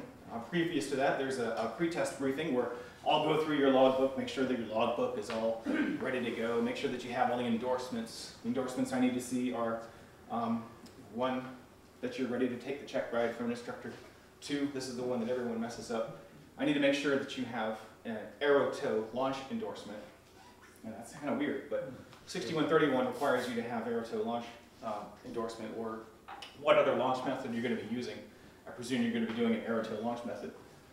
I also need to make sure that you have the right amount of time in your logbook, so that you have the minimum number of flights, the minimum number of hours, that you've logged ground instruction for all the areas that's required under the Part 61. I'll go through a pre-test briefing talking about what's going to happen during pre-test. And there's no doubt when the test starts, because the test has begun. Once those words are dropped, there's only 3 outcomes of that test. You're going to pass, you're going to fail, or something's going to break and we're not going to be able to continue. And those are all things that are covered during the pre-test briefing. And it's very clear when it starts, very clear when it ends. If there's something that goes wrong during practical tests, I'll let you know immediately. And then the candidate has the opportunity to continue the test if he so wishes. If he doesn't want to continue the test, then he can say, I'm done, too emotionally disturbed by this, and he can cancel it. It's no problem either way. If you schedule it within 60 days, you get credit for all the parts you covered, and we only have to redo the parts that weren't covered. The notice of discontinuance is if the tow plane breaks, I get sick, the candidate gets sick, the glider is not usable, the weather came in, something like that. You can't start a check ride on a day when the weather is expected not to be good enough to do the test. So if it's going to be socked in, gray all day, I can't say we're going to do the ground portion and it's clear we're not going to fly today. Can't do anything like that. If I start the test, I have to have the expectation that the test is going to be continued and completed on that day. The items that I cover on the test are strictly what's in the PTS. A great book for doing all the material. How many people are going to be taking a check ride the next 2 years? Got any students in here? Oh, I'll see you guys later. So if you want to know the book that's going to get you, the thing that I used to prepare my students when I was giving check rides is that Bob Wander Practical Test Made Easy. And what I did for all the check rides that I did when I was a student is I created it just like flashcards. Each one of the items in the PTS is covered in lots of detail in that book. And if you know that book back and forth, if every page has been turned and everything's got wrinkled and it's got highlight markers on it, and it's, every page has been read and loved and memorized, man, those are the people who have the easiest times on the check ride. The people who have the worst times on the check ride are usually the guys who transition pilots and say, it's just gliders, and there's no problem, I can do a glider, no problem. Those guys are actually a little bit more difficult on the ground portion than the guys who really obsessively study all the material ahead of time. There's no reason to really study that stuff and memorize everything in rote, because remember, it's a conversation during the check ride. It's not your ability to regurgitate the facts that are reported in Bob Wander's book or in the Part 61. That's not nearly as interesting to me, and that's not nearly as important to the FAA, is making sure that you guys are actually fully trained by everything that's in the PTS, and most of all, going to be a safe pilot when you become a pilot. The last thing I want to do is sign someone off after a check ride, give him his pilot's license, and then 2 weeks later he goes and crashes it in the trees. I can't imagine anything more awful to me, because then I'll come back and think, man, maybe that was something that I just missed in the check ride. Maybe I didn't ask him that question about what happens when you fly too slow when you're on final. You know, I don't want to go through that, so it's my personal sign-off that this guy is going to be safe enough to fly with people off the street, or more importantly, my personal thing is that if I feel like this person could fly one of my kids or my family members, and I would feel safe with him flying together, that's pretty much the standard that I personally use. If I can't imagine this guy flying with anybody, then you won't make it. So I think that's pretty much all I want to say. I'm really interested in what questions you guys have. I was just going to give a comment since I sat with you for the check rider, that the oral portion was really kind of neat because it wasn't like a stump the chump type of experience. So all the questions I think that we went through and everything were all applicable to the flying day for the conditions that we had. Right. And that was really, really kind of cool. Right. So the question was, or the statement was, is that it's not a game of stump the chump. I'm not the most smart person in the world, and I don't ask questions that I already know the answer to. That's like the first thing they taught me in the FAA school. Don't ask a question as an examiner that you aren't able to answer yourself. So it's, I got really goofy. That was kind of a hallmark of Marvin's check rides, and that's something that I don't incorporate. And that's asking these really weird off-the-wall questions that just stump everybody, and then afterwards all the instructors are like, I don't really answer that question. So I don't know, Marvin had some goofy thing like having a variometer unplugged but hanging out the window, and it was a pedosaurus on the I don't know. I won't ask goofy questions like that. I'm pretty much by the PTS guy. I'm not creative enough to come up with goofy questions like that. How about flight instructors? Can you examine them, or where do we get that done? That's a good question. So the question is, what about flight instructors? So currently I only have on my COA, Certificate of Authorization, within my FSDO region, the ability to do commercial and private check rides. But what's going to happen is if you go to your FSDO and say, I have somebody who has an initial check ride for an instructor, the FSDO is going to do their work to find somebody who can do that check ride. And they're going to look at my COA and say, he's not ready for an instructor yet. Or we're really desperate and we're going to get this Piet Barber guy to do this check ride. So one of those two situations is going to happen.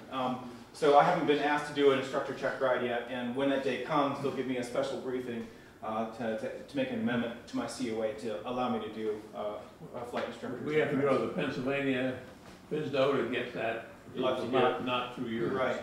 And one of the other things is the FAA really doesn't like to have initial first-time flight instructor rides by a DPE, especially by a young guy who just started becoming a DPE. They'll get a FAA guy, an inspector, to come down. Stephen Brown is up in Boston. He's the only guy on the East Coast who does it. Or they'll fly out one of the 3 guys on the West Coast who does check rides for initial gliders. And they can make exceptions for that. The guy, John Malumphey, did an initial CFI check ride just last December. So if they have to, they can.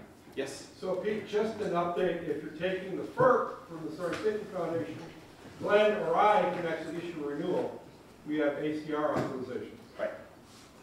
So we can't do a brand new one, but if you've got a certificate, we can give you your next temporary, so keep you going. Right.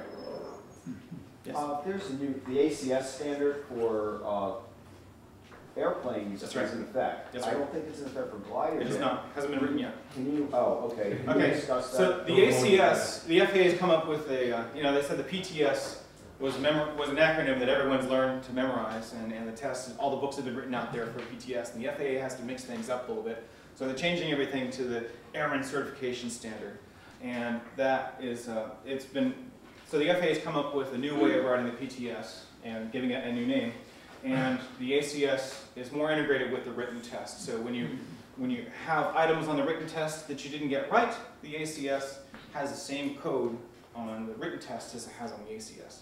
So right now, if you take your written test and you miss 3 or 4 questions, you'll get a goofy little code like PLT 159. And then when I see your written test, I have to go look up that PLT 159 and find out that that's navigational for a map or whatever that code is. So the ACS, one of the nice things about it is that ACS code is going to be on the new version of the practical test standard. It's going to be the same numbers on the written test about the items that are required in the practical test, the ACS. It's only been written for 2 practical tests now. That's for the airplane and the airplane private ASEL and the instrument ASEL for private. Hasn't been for any others. They have, the FAA, as I understand it, hasn't even picked out the people who know enough about gliders to help write the new airman certification standards for the gliders. And I don't expect them to have it for another 2 or 3 years for gliders. So if you're already ready and you got your PTS ready to go, man, keep plowing along with that PTS. Don't worry about the ACS yet. When that comes out, I'll let you guys know that the practical test is going to be done with an ACS instead of a PTS. I guarantee it's going to be commercial, instrument, ATP before they get to gliders. Yeah, gliders are probably going to be the last thing, maybe It's gonna before be powered lift. 5 years out. Yeah. AFS 600 told me. They won't even start for 2 years. Yeah. So I would, that's a future peak problem. That's not the problem. Yeah. So if you're out of our region, do we have someone in region now, or do we not? There's Is nobody that an in open the- position now? There's nobody in the Harrisburg. That's the Harrisburg region. Yeah. That's this one, right? There's nobody. So there's no problem with you coming up then? Nope. Because they just Nope. they know there's no one else around. So when Marvin allowed his designation to expire on July 31st of last year, he gave me a list of all the airports and all the clubs where he does check rides, and that's in the Baltimore FSDO region and the Harrisburg FSDO region. Lance? Just for what it's worth, you might want to have your Dulles guys talk to the BWI guys or Harrisburg guys and try to get a letter that, so you don't have to do that ad hoc every 7 days. Because they'll do that, especially since Harrisburg doesn't have anybody, BWI doesn't have anybody, and there's a need to do it. So I would recommend or encourage you to consider doing it. Right. And the guys at Dulles will have no problem with that. And I know BWI and Harrisburg, Okay. that way they don't have to worry about juggling things all the time. Right. There used to be an FAA guy named Frank Phillips who was giving check rides. Is he still active? He still gives check rides very actively, but he has no interest in doing the gliders. If I remember, what, 2 weeks ago, the last seminar, webinar, Stephen said there's only 28 glider DPEs in the country. Yeah, that number was very generous. Yeah. So I got together with... Not necessarily all active, I think there was 6 FAA. Right. So I got together with Frank Whiteley, and we came up with a list of, we basically asked in the SSA Club's email list, anybody who's had a check ride at all within the last year, say the guy's name. And then I made a list of all the designated pilot examiners in the U.S., and then I looked him up in the FAA's database to make sure that he was actually, but the FAA said that guy was an examiner. And then I checked him up on the SSA, and I came up with a nice Google Sheets spreadsheet with all the examiners, and I think the number is like, it's around 20. So, and we give, all the examiners in the country give about 180 to 200 check rides per year. So if you're given 10, then that's like 5% of all the check rides in the country. So that's kind of cool. So let's see. I was just going to mention another nice thing about working with you that I liked was that post-check ride and everything, we talked about everything that happened, including but in the email, I got a really, really nice follow-up from you. That was kind of another written debrief that explained sort of what happened that day, what to do so it's minimized, but then also what to do next, which I thought was really, really slick. Okay. One of the things that they were really concerned about in Oklahoma City is that, and this is something that's bitten the FAA recently, all the people who become pilot examiners are flight instructors, and it is really hard for this guy to stop teaching, because I love teaching, and I love getting that light bulb moving in your brains. And then the day that I show up an examiner, I'm not a teacher anymore. And during that check ride, I'm not a teacher, and I'm not able to give any instruction. And there's just times yeah, that's the hardest part about being an examiner, is not just telling you how to do it right. Do it my way, right? So that's what the post-flight briefing is about. I give a confidential assessment of how the test went, what you could do better, what you did really well at. And that's where I'm saving up all that instructor needs to say these things the instructor needs to get out. That's for after the check ride. Yeah, and the email I got was no less than 10 paragraphs. It was That's unusual. Whatever. You didn't have to tell us that. Having not come through the check ride experience before. It was really, really cool to see that email in my inbox after you You don't have to impress me anymore. You already passed it.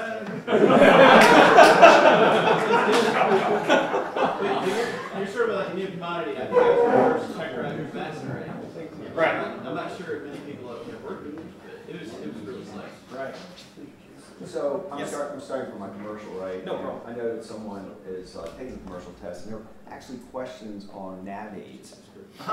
Is that, I mean, what's your thinking on that? All right. So do you have an airplane rating? Yeah, I do. Okay. So at the beginning of your PTS, there is a matrix. And it says, you already have this rating, and you're going for this rating. And then it has a list of all the items in the PTS that have to be covered. And as I seem to recall, somebody who has an airplane commercial, who's applying for a glider commercial, doesn't have to go through the section that talks about navigation. Doesn't mean I can't talk about it, but I don't have to do that if I don't have the time or anything like that. That's one of the nicer things about an add-on rating is that for all the stuff that you're already good at in airplanes, we don't have to talk about it in gliders. So I don't have to ask you about what happens when you're on an outbound course, which way should the ADF mute be pointing on an outbound course when you got a right cross, none of that goofy stuff. What about the power license, you're only going for a commercial glider license? If you don't have a commercial power. Right, so the question is, if you have a private ASEL and you're going for a commercial glider and you don't have a commercial ASEL, then I will give you an initial commercial check ride and we'll cover the entire PTS from start to finish. And that little matrix doesn't count at all because you're going upgrade. So it doesn't mean you have to get a commercial airplane first. It doesn't mean you have to get a private glider first. You can go straight from airplane private to commercial glider. But you go through the whole PTS, you don't get any credit for the sections in the front of the PTS for that completion matrix.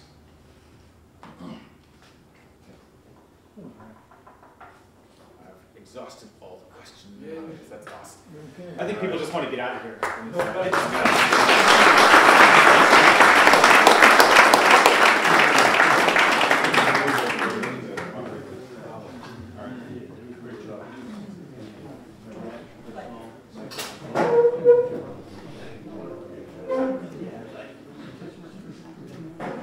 I wanted to have these guys go first because they were nice enough to take a day out of their time and drive up here and everything. So one more round of applause. I mean, both of them.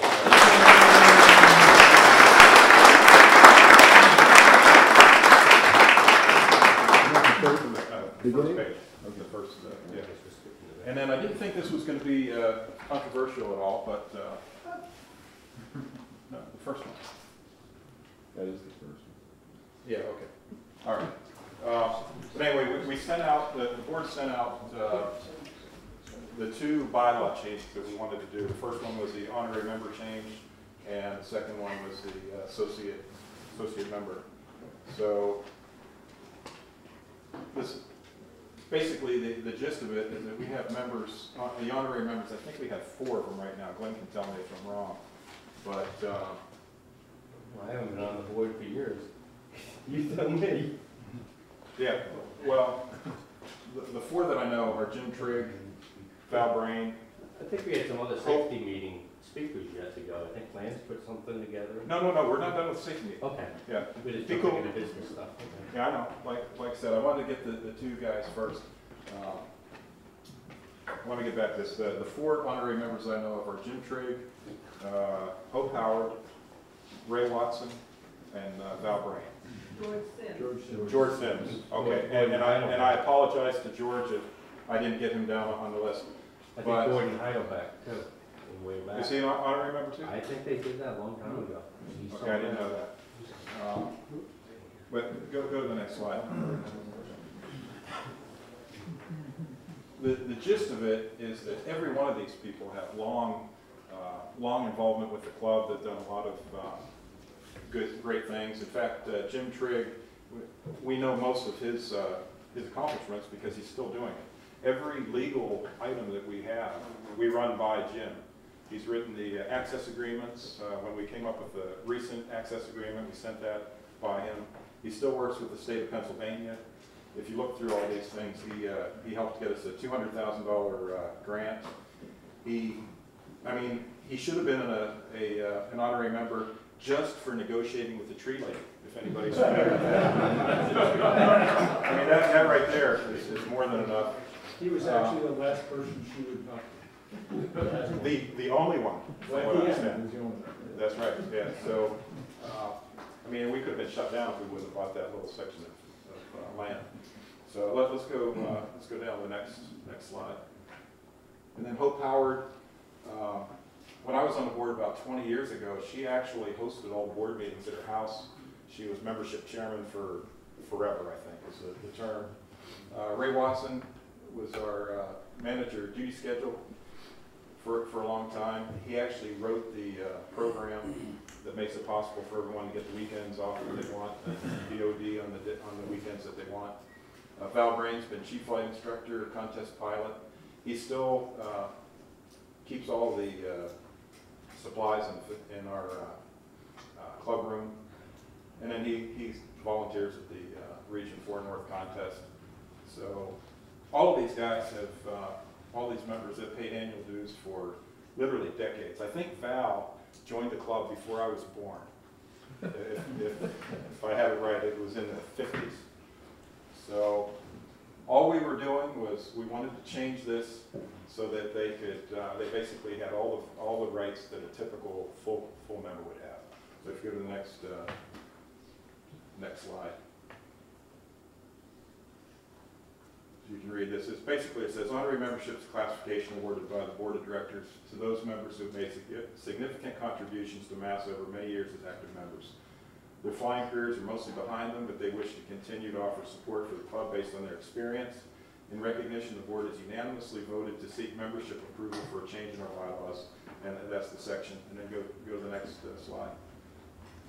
And then the current thing says, basically, honorary members are not entitled to vote, hold office, or use corporation equipment.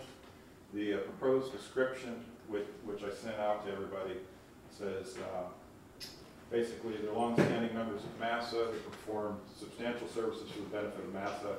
Honorary members shall enjoy all the privileges and benefits of full members, shall not pay annual dues. So there was a ballot that was sent out. And my understanding from Holland is that it's very close, so the best way to do this is to actually have a vote of hands on... Sorry? No. There was... Most of the people brought ballots in and turned them in, and we looked at them, but that was not an official vote. It kind of gave us an idea what was going on. The official vote would be now. Pardon me? That's not Robert's rules. Are we allowed to make amendments to this? Amendments to? To your text?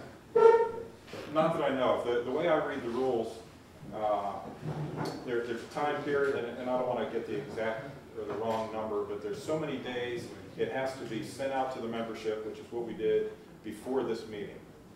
So I don't know that we can actually change it at the meeting. I don't know if it... Well, you're changing the way you're voting. Pardon me? You're changing the way you're voting. What do you mean I'm changing it? You sent written ballots out. Well, we can do the ballots. Has everybody turned in their ballots? Okay, then everyone turn. What's it take to pass? 2/3, right? Pardon me? 2/3 to pass? Not a simple majority, that's for sure. No. I think it's 2/3. I think it's a majority, but I'm Just looking at it. Okay. Can we finish the discussion? Yes. Yeah.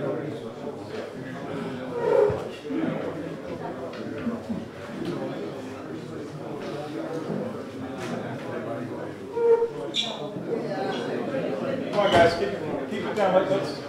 Let's keep our conversation going while this is going on. Pardon me? What do you mean? You're not on our master. You're not on our master. Give me a listen.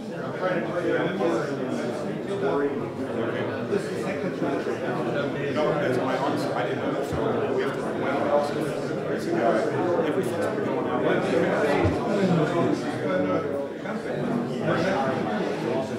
I gotta make a call. No. Sorry, I gotta go make a call. For towing, it'll be good for the tow pilots, it'll be good for the ground handlers, and and the glider pilots. Okay.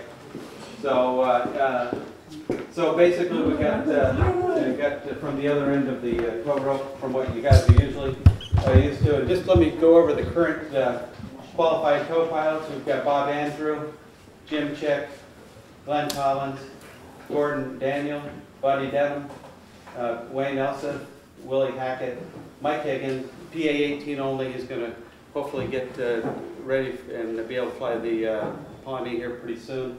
But we're trying to get we've got to get a high performance endorsement for him. Bob Jackson, Bill Cutter, and myself, Mike Smith, and Pete Wells. So anyway, we've got a great group of pilots. We've had a good record the last few years. We haven't damaged any equipment. Let's try to keep it the same.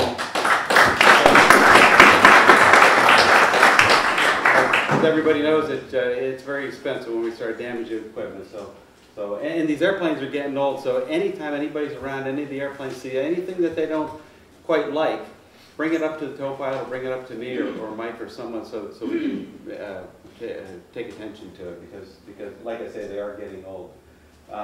We've got a few more members in the pipeline, and springtime, anybody that is in the pipeline, contact me. Springtime is the best time to work on the tow pilot qualification. We all get busy in the summertime, and it gets hot and whatnot. But I'm not real keen about being in the back seat of the Super Cub when it's below freezing. So the heater works good up front, but in the back seat, not so much. Anyone who's interested, please review the operations manual for the club requirements, and you can contact me at my email. There's a flight time summary in the operations manual that you can fill out, and it's all available online.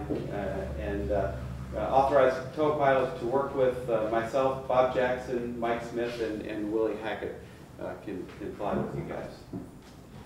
We'll just look at some of the things in the operations manual. I just highlighted a few items as I went through. It's not a complete review, so if you want to look over the complete section, it's all online. But basically, it starts on page 5, section 7, Massa Aero tow procedures. And yes. So the first line in the whole section is tow pilots, glider pilots' best friend. Without pilots willing to tow, none of us would get off the ground. So we always want to keep that in mind when we with our tow pilots. And you get out there on a hot summer day, and you're in the airplane from morning till night. It gets pretty hot and it gets pretty tiring. So anybody that can, other tow pilots that can jump in and relieve some of these guys as they get dehydrated and so forth, by all means, we need the help. Putting the airplanes away is another one that we need help with, and just cleaning them down at the end of the day. That's when you find a lot of problems with airplanes, is when you just clean it down. So we'll talk about towing limitations, towing qualifications, and then we've got tow responsibilities and some guidelines. We have FARs we have to comply with as well. FAR 161, 69 is written out here. I'm not going to read the whole thing to you, but if you want to, it kind of makes me dizzy. So, but what you have to remember as a tow pilot, you've got to remember within 24 calendar months before the flight, you have to have made at least 3 actual or simulated glider tows while accompanied by a qualified pilot who meets the requirements of this section. So that's got to be a logbook entry every 24 months, or made at least 3 flights as pilot in command of a glider towed by an aircraft.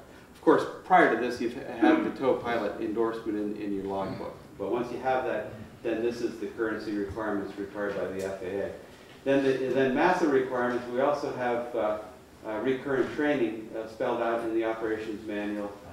Tow pilot recurrency training is conducted on biennial cycle regardless of other flight checks. If desired, it may be conducted in conjunction with a flight review. So every 2 years, one of us has to fly with each of the tow pilots and go through the curriculum. First hours for free, additional flight times with the Massa Super Cub rental program. But yeah, it's basically 1 hour free time for you to go out and practice whatever you feel you need to. Stalls, air work is always a good thing, and then takeoffs and landings, of course, is always a good place to start that. Please check your logbooks for current VFR and last time you flew with me, Bob, Mike Smith, or Willie, and make sure that we get that in there on a every 2-year basis. So basically, our insurance requirement doesn't have an hour requirement anymore. It has will comply with NASA rules. So we've got to have all that stuff for our insurance to actually be binding. Try to schedule with me or one of us as soon as weather allows. So best time to do this is early in the spring as the weather starts to clear up and we can get out there and get guys flying. Tow pilot responsibilities. Tow pilot's responsible for safety and proper operation of the tow plane and launch operations. Tow pilot shall arrive at the field and be ready to start towing at 10. Under certain circumstances, as all you know, a lot of us will show up early if depending on the conditions and so forth, or instructional needs. Just let us know. Tow pilot is primarily responsible for manning the tow plane during this period. However, it is expected that others will give the pilot periodic relief in the interest of minimizing fatigue. And that gets really important in the middle of the summer when it's so darn hot and you're sitting in that airplane for hours on end. Since each type of glider has specific best towing speed, it's essential that tow pilot be aware of which type towing at all times and observe proper speeds. 233 K8 lightly loaded, 65 miles an hour, and then all others should be towed at 70 or higher if requested by tow pilots.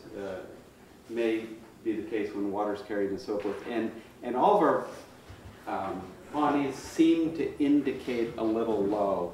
So we end up actually running about 80 on the indicated airspeed on the Pawnees, and it just seems to be what these airplanes, about 80 indicated, really giving us about 70. But if you have any questions in the glider or issues, I mean, please let the tow pilot know. We generally don't get complaints about going too fast, but usually it's on the slow side that we have problems. Nothing in the instruction manual should be interpreted as a substitute for good judgment of each individual pilot. In no case should any NASA tow pilot feel induced to provide towing services under conditions which are perceived as being beyond his or her basic piloting skills or beyond the capabilities of the equipment in use. And every one of us has different basic proficiency. And one person might not be comfortable on a day where you have a strong northwest flow coming over the ski area and so forth. So by all means, anybody that's not comfortable, don't tow when you're not comfortable. And if you need someone else to get into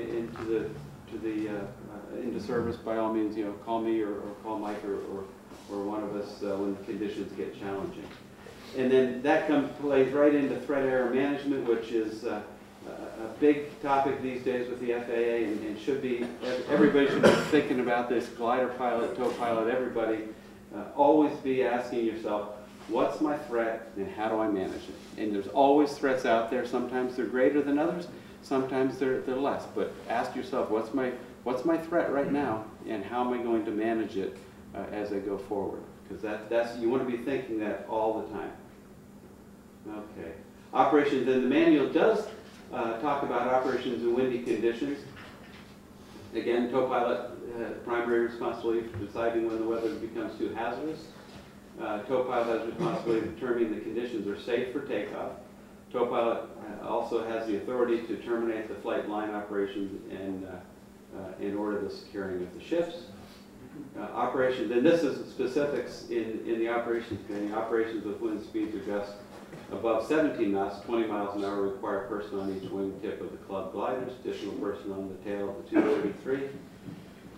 With wind gusts exceeding 22 knots, 25 miles an hour, club gliders must be returned to hangar, and with steady winds or gusts reaching 30 knots, 35 miles an hour, tow planes shall be returned to hangar. So these are limitations placed on us, but personal limitations may encourage you to get the airplanes back in the hangar before the limits are reached. Okay, talking pre-flight ground operations, takeoff, climb operations. Just a few things to note on the specifics.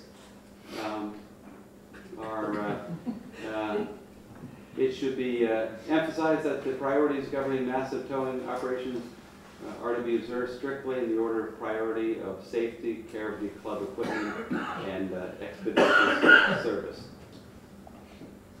During the pre-flight, tow pilots responsible for thorough pre-flight inspection of the tow plane remember to check the tow hook and release mechanism. And again, a lot of times our tow pilots are sitting in these airplanes for hours on end, and things can happen outside after you do multiple takeoffs that they might not be aware of. So anybody walking around the airplane, look them over as you go around. We had a wire, flying wire, come off of a Pawnee a couple of years ago. There's two on each that go from the bottom of the fuselage up to the tail surface on each one, and one of them broke off when I think Jim Chick was flying it, and it came from corrosion over a long period of time. These airplanes were used as crop dusters, so there's a chance of corrosion. So I think somebody on the ground actually picked that up. We're not doing a pre-flight every time we land the airplane. Tow pilot must refuse to fly an aircraft he considers tow plane to be not airworthiness. And any time that happens, please give someone a call to let people know so we can get it repaired. We've got Charles over in Chambersburg. He's only about a half hour, 45 minutes away, and we have Matt Parr, who's been helping me down at the hangar, and he's almost available on almost a daily basis. When things go wrong, we can get him in pretty quick to get it resolved. We're down one. We only have two Pawnees and the one Super Cub now, so we're down one Pawnee. Tow pilots should avoid taxiing over the tow rope, especially on hard surface runways. Okay, that's a good one to remember. And then standardized taxiing technique. This way, everybody knows where everybody is. This is not in the manual. That's why I call it technique and not necessarily a procedure. But if we're all doing the same thing, then everybody knows where everybody is. And here we have the tow plane approaching the glider head to head. And sometimes we'll see that in springtime when the conditions are too wet to land in the grass. But normally we'll be coming off the east side and then towing and then turning in front. And if the tow plane will make a nice sweeping turn across the front of the glider, that way you're not depending on any brakes. Number one, to turn the airplane. It saves on brakes, number one. Number two, it's a safer operation in that you're not depending on the brake to miss the glider or people, and brakes fail sometimes. So if you come across the front of the tow plane with a sweeping turn back onto the runway, the ground handler can be positioned on the left, out by the left wingtip, and he's in view of the tow pilot the entire time. As the tow pilot taxis by, he can pick up the line, the rope, and then walk over to the right side and let the rope pay out as the tow pilot pulls back up onto the runway. In that way, the tow pilot can be looking in the rear view mirror and see when the pigtail is approaching the nose of the airplane and know when to stop with almost all of the slack already paid out of the rope. And at that point, the ground handler can drop the rope here and go over and attach it to the glider. And now the rope has this nice kink on it that goes back and forth. Again, when a tow pilot's looking in the rearview mirror, I can see that kink starting to come out of the rope, and I know that I almost have all the slack pulled up, so I can basically anticipate it and stop the tow plane before I snag the glider, and it works real well. So if you'll do it the same way each time, we get pretty good at this and knowing where we can stop to get almost all the slack taken out of the rope and so forth, and it makes just for a smoother operation all the way around. The one thing you will have to remember, though, if you're towing with the PA-18 or you're ground handling with the PA-18, the rear view mirror on PA-18 sucks. And you just can't see very well, so it's very difficult to know when the slack gets taken up. We're actually trying to look for a rear view mirror that might fit under the strut. Yes, Wayne? It's really helpful if you don't have the rope go straight down the runway. That kink that John's talking about is the key for us not to pull you halfway down the runway. Yeah. Let it go sideways. We can see that. Yeah. We cannot see a straight line down the runway. Right. Some guys will take the can and, you know, give it a big yank, and it just makes a pile of rope, and then I have no idea when the slack's going to come out. And you want to put it on that south side, on the right side. Yeah. The left, we don't have a mirror there, so. Yeah. Every now and then we'll get somebody who's person. Yeah. So getting ready for takeoff, look back to confirm the glider's wings are still in the level position. Make a takeoff announcement on the radio. I always like to make that announcement before I'm going because I only can do one thing at a time. I can't talk in the radio, push the power up, look in the pattern and so forth. So I usually make the call a little bit early when I'm sitting in position all ready to start the tow. But you want to make the announcement on the radio, and glider in tow with a left turn out or right turn out, whatever you plan to do. Let everybody know. Let's see, initiate a wag of your rudder and witness a return rudder wag from the glider. Again, it's hard to see from the PA-18. It's a little easier with the Pawnees, but sometimes we just don't see that. It is difficult to see. Yeah, Bill. What happens if you don't see the glider? Well, you're really depending on the wing walker to verify that for you. He should see the wing waggle on the tow plane, wing waggle on the glider, and then give you the signal. So when often you can't see that. So the only thing Right. you really depend on is the wing walker. Exactly. He's verifying those have taken place. So when he gives you the signal, that's your signal that yes, everybody's ready to go, and they've gotten the wing waggle or the rudder waggle. Okay.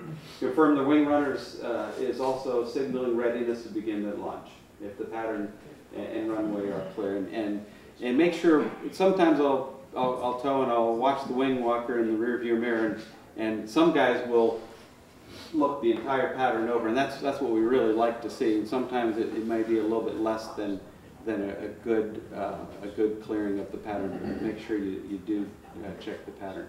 So are we instructing wing walkers to look for the tow plane glider before they start circling? Yes, I hope so. Yeah. Yeah. They should be mimicking what the I glider. know they should be, but Yeah. I'm just curious, is that an actual procedure or something? The wing runner should not signal go until both the tow plane and the glider have acknowledged that they're both ready. Yeah. The wing rudder. Yep. Yep. John, while we're talking about the wing runner looking around, about 2 years ago, in the contest, wing runner, somebody had the man going downhill while the operation's going on. So all the wing runners, please do a 360 every time. Yeah. It's a good point. Okay. Apply full power deliberately, not too rapidly. There may be some slack remaining in the rope. And then when towing the 233, apply power slowly at first to prevent the banging of the tail during the initial ground roll.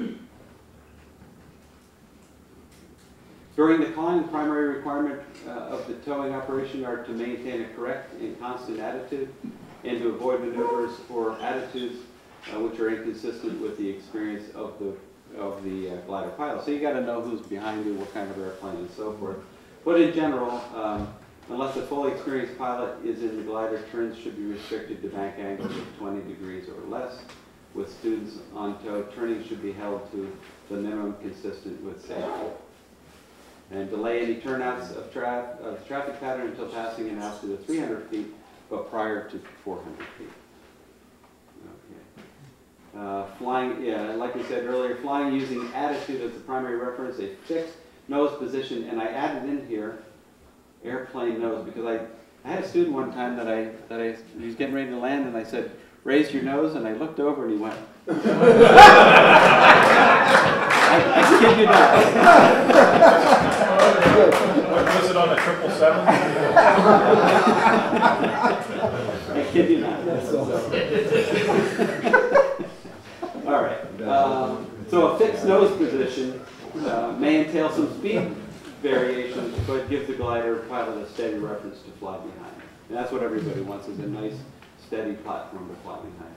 did not change the airspeed either, hold altitude or attitude, even when the glider boxes the wake. Also try to fly straight while the wake is being boxed.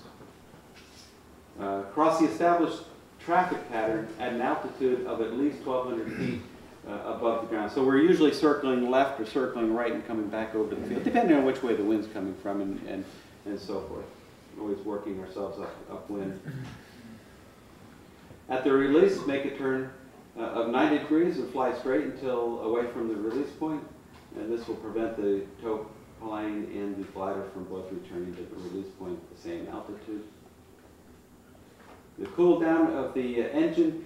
A couple of airplanes have the EPI gauge, which will tell you what the actual cool down rate is, and we don't want to see more than 50 degrees per minute, and that usually means that after your release, you're only bringing the power back 100 or more RPMs as you start back towards the field for the first couple minutes as it cools down. And then after the first couple minutes, then you can bring the power back to about 2,000 or so and get down into the field. Okay, let's see. Landing let down to pattern altitude should be made in an area away from the traffic. Usually what I try to do is come over up the field above the pattern and then make a left turn back around and enter a right downwind. Sometimes, depending on the height of the tow, 5,000 foot ridge tow, it might take me a little bit longer to get down. And instead of making a tight circle over that area, it's better just to extend out a little bit more and come back into the traffic pattern. Post-flight, upon returning the tow plane to the hangar, the pilot must complete the flight log entries, note any discrepancies noted during the day's operation. Call somebody if there are discrepancies, and if the grounding items, notify tow-plane Godfather immediately. Just make sure that everybody's aware. And spend a little time cleaning the ship, and that really, if the glider, if the tow pilot's been up there for 9 hours towing airplanes, the last thing he really wants to do is clean airplanes. So while people putting gliders away and stuff, maybe that would be a good time for people just to pitch in a little bit and get the airplane cleaned up. Because that's exactly when you're going to find problems, is during that cleanup. And everybody likes to get into a clean airplane in the morning anyhow, rather than one that's covered with bugs and oil and everything. Okay. Traffic pattern. I think, Glenn, you're going to talk about traffic patterns, so I won't hit much on here. But we have the paved runway. And then, of course, we've got grass on each side of the runway that we use. And normally, we will fly a right-hand pattern and land on the right side, where the gliders are flying a left-hand pattern, landing on the left side. Normal tow plane patterns, right-hand. Remember that the aeronautical charts and segmented circles surrounding the windsock depict right-hand traffic for runway 33.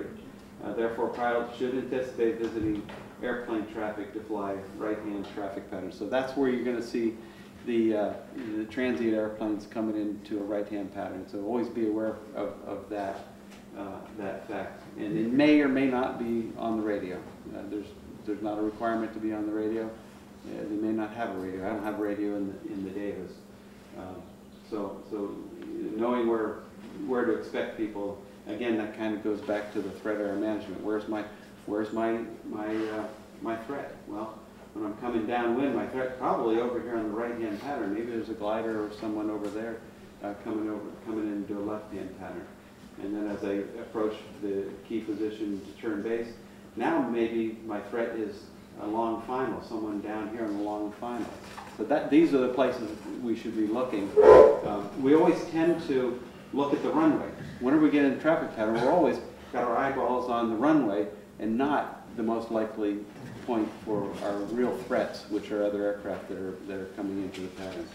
So always keep that in mind, like we said before. Okay.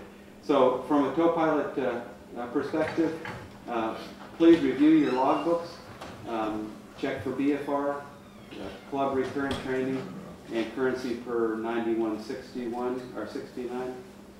And then schedules needed, and like I say, the sooner we can get this done early in the spring, the better off it is, because I get real busy and everybody else gets real busy in the summer months, so we'd like to have everybody squared away by then. Review the PA18, PA25 manuals or online club documents, and then fill out and return the knowledge tests for both airplanes. It's just a good review. It's an open book test, so you know, look up the answers, but it's a good review that we all need to do on a yearly basis just to keep our currency up on our airplanes, and then have a safe season. That's it.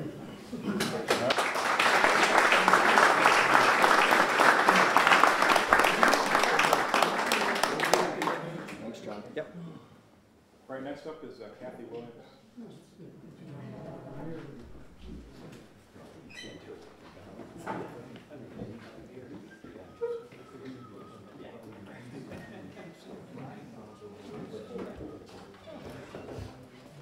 How long will it look? Okay, so I'm assigned to talk to you about dehydration, which I would like to rename fluid management. Most of you haven't seen the published schedule, but I have, so I know how behind we are. And I think it's hard to pay attention when we're this far behind. So with the permission of our safety officer and our president, I would like to make this very short with some ways to make it up. If that's okay? All right. So this is the thing. Most of you have heard the talk about dehydration many times, and you're probably thinking we're late and she's going to tell me what I already know. So this is my thought. Some of you do not understand. You're new to gliding. And you really need these basic details. And I have brought with me 3 articles which I think are the best thing that you can find on gliding and dehydration. I don't want to go over all this stuff that we've all heard, but I would very much like to copy these articles and put them in your hand if you want. All you need to do is come up to me sometime today, give me your name, and I'll make sure you get these articles. I'll also put them on the table. They are all 3 written by Dr. Dan Johnson, who we've all read, but they're quite old now. That doesn't mean they're not pertinent. So rather than give the details, please get your hands on these articles if you haven't read them recently. Ask me for them, I'll make the copies, okay? I just want to say a few things, and then I'm going to stop. All right, oops, that may be that I don't get that said. So, what I want to say first of all, dehydration can be insidious and debilitating.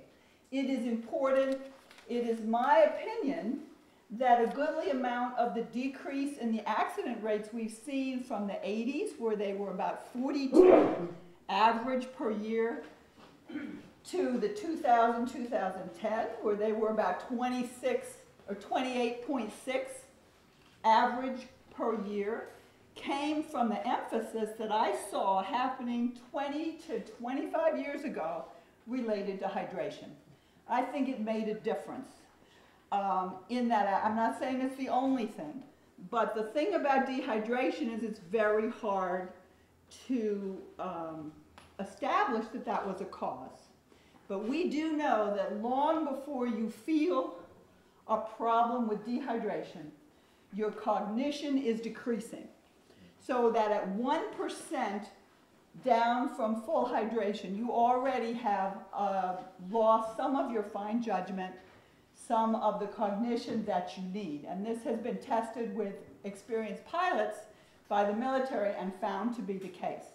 It's an important subject. There's a lot of detail that I know about if you want to ask me, but I'm not going to tell it to you all today.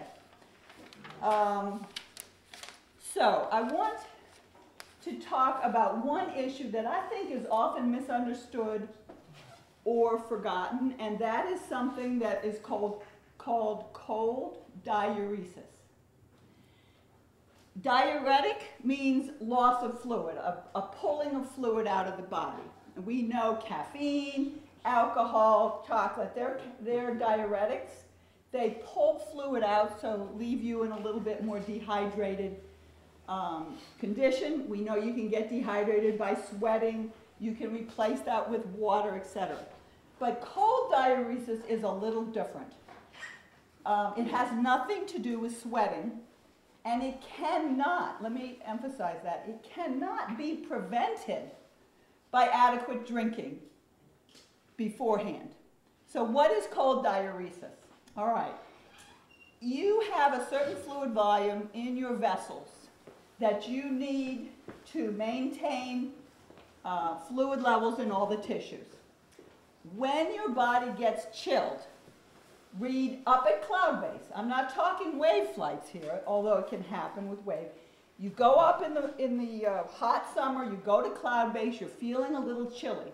When your body feels chilly, it naturally constricts the peripheral vessels and shunts the fluid to the core. Now, that means that there's less volume in the vessels. And your kidneys respond to that by getting rid of that excess. So, you picture this. You have so much fluid, maybe you were smart enough to stay hydrated, we're all walking around with camelbacks, that's really good. You go up, your body feels chilled, it decreases the volume, and it decreases the fluid. That fluid goes where? To the bladder, okay? Not only is the fluid going, but the electrolytes that balance that fluid are also going. So you have a loss of fluid and electrolytes, both critical. And as long as you stay cold, you are not dehydrated. Okay? All right, so maybe in a wave flight, when it's cold on the ground, this is not a huge problem. However, on a warm day, you can't stay at cloud base, perhaps. Now you come down and you warm up. As soon as you begin to feel less chill, your body opens those vessels, and now it doesn't have enough fluid to maintain that balance. So you are volume depleted, not just water, volume meaning blood, electrolytes, etc. You're volume depleted. You cannot prevent this by drinking early, staying hydrated, whatever. It will happen. You have to be aware that it will happen, and as you come down and warm up, you have to replace that volume. If you don't, you're going to feel quite bad, depending on how bad it gets and how chilled you were, etc. But it's going to pay its biggest thing, its biggest effect, perhaps as you're entering the pattern, or doing a pull-up because you're so happy with the end of your flight. Because when you're volume depleted with all the dehydration things that we know, one of them that's often forgotten is you are very intolerant of increased Gs. So 45 to 60 degree bank, 2 Gs if you're at 60, right? We all know that. Pull up, okay? This has been thought to be the cause of some of the crazy flying by experienced, competent pilots. Pilots, not you say, oh, they didn't know this or they didn't know that, but pilots who you respect, who all of a sudden did something really stupid. And we know those stories. If you don't, you can read about them. And it could be the reduced G tolerance, could be just the cognition problem, the judgment problem, etc. But it's real. So that cold diuresis that you must replace should be happening in the cockpit. We all know you need fluid in the cockpit. There's some discussion, should it be water, should it be sport drink, whatever. When you're just replacing water, the problem of sweating, etc., you probably are all right with plain water, although if you like sport drinks, that's fine. But when you're replacing the volume from cold diuresis, you must replace the electrolytes. If you only replace the water, now you're in what's called hyponatremic state, low sodium, low potassium, that's hypokalemic, which causes all other problems. You can replace that with a sport drink. You can dilute it in half and it will still work and give you less sugar. You can replace it with water, which is my choice, and food, right? Our food has plenty of electrolytes in it. So if you take something in your cockpit, whether it be a sandwich with cheese or, you know, everything has some sodium in it. So water and food or a sport drink. Not carbonated drinks with high sugar, because that high sugar actually decreases the absorption of the fluid. Not fruit juice for the same reason. And we used to say not caffeine because it's diuretic. Though Dr. Johnson and some others make the point that if you are caffeine addicted, which many of us are, and you suddenly say on the weekends I don't take caffeine, you're likely to have a headache, which is not helpful for flying. So they are saying if you want to have a cup of coffee in the morning, and if you want to have a caffeine drink of some sort through flying, probably that doesn't matter, but you shouldn't drink totally caffeine. Certainly not energy drinks, high caffeine, right? Okay, so are there questions about the cold diuresis? Because I think it's really an important subject. Okay, no? All right, then the other thing I would say is, and there is an article from 1996, Carl and Ira Streetic, called To Pee or Not to Pee. I don't know if you know that article, but it was very important and is referenced in a lot of other articles. And their basic point is this. If you don't have a relief system, you are going to be filling your bladder and very uncomfortable. And in order to avoid that, you are going to be trying to ration your water intake. So any way you do it, it's going to turn out badly. But their point was, and they cite an instance in '77, a pilot with a relatively minor accident with minor injuries, got to the hospital, major complications related to bladder rupture. If you can imagine all that mess in there, major. So it is not okay to not have a relief system, because you're just not going to follow the hydration suggestions. You're going to be distracted with discomfort, whether you're dehydrated, whether you have to go, whatever. So the fluid in your bladder is harmful and useless to you. Okay, so that's important.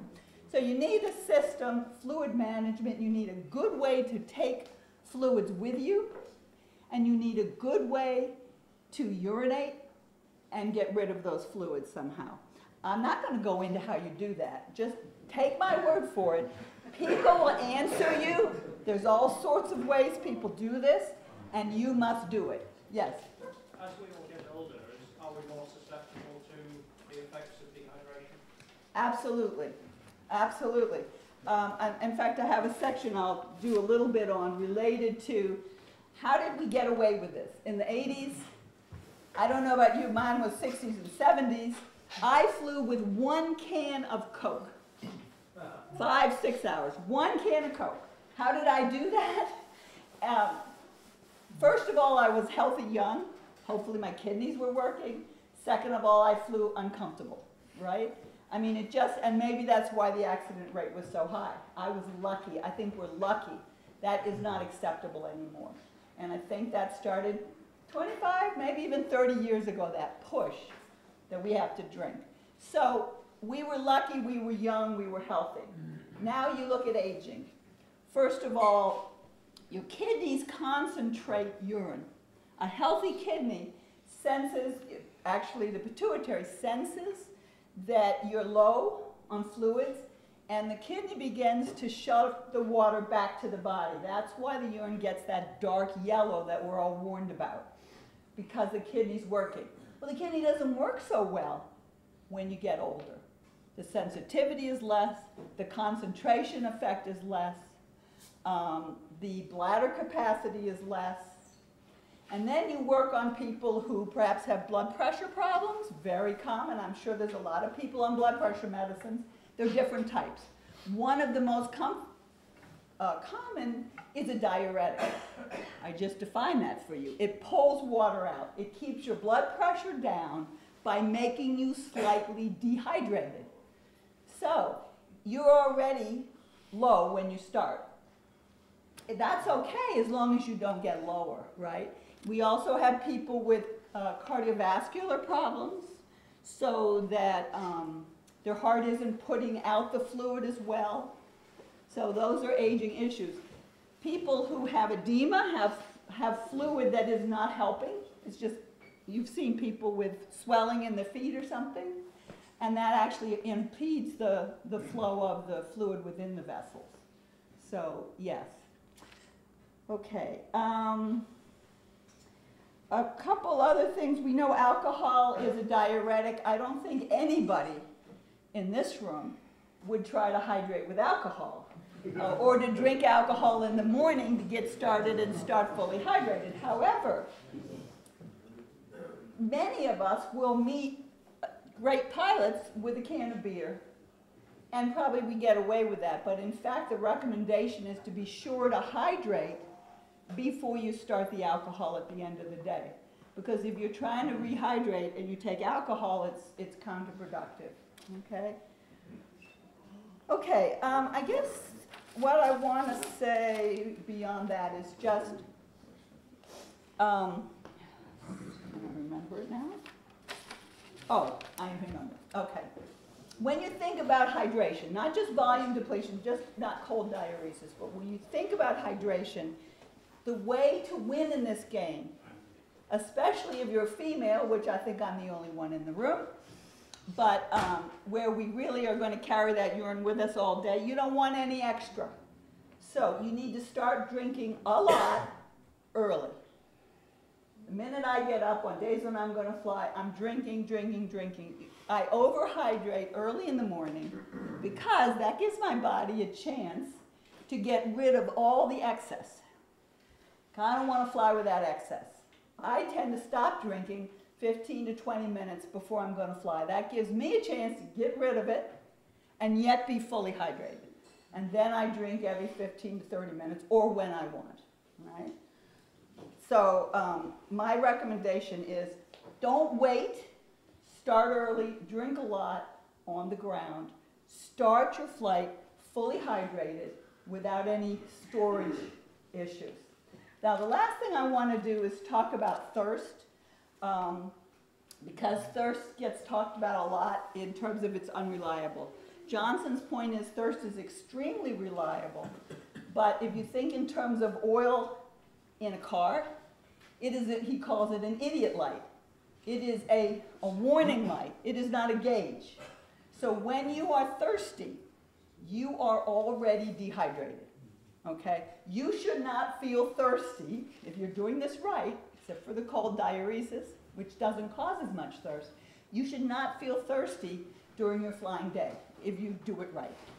If you do feel thirsty, it varies between people when that happens. Most people feel thirst between 2% and 3% dehydration. Very few people have trained themselves to recognize 1%. So you can assume that if you're thirsty, you're at least 2% dehydrated. So I want to do a little math thing here. Everybody do this. You can write it. It's not too hard to do in your head. I want you to think of your weight. Okay, this would be the weight as you walk onto the field in the morning, and someday we should bring a scale. You don't have to publish the weight. That weight with an empty bladder.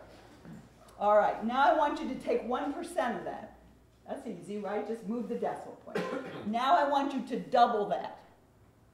Got it? All right.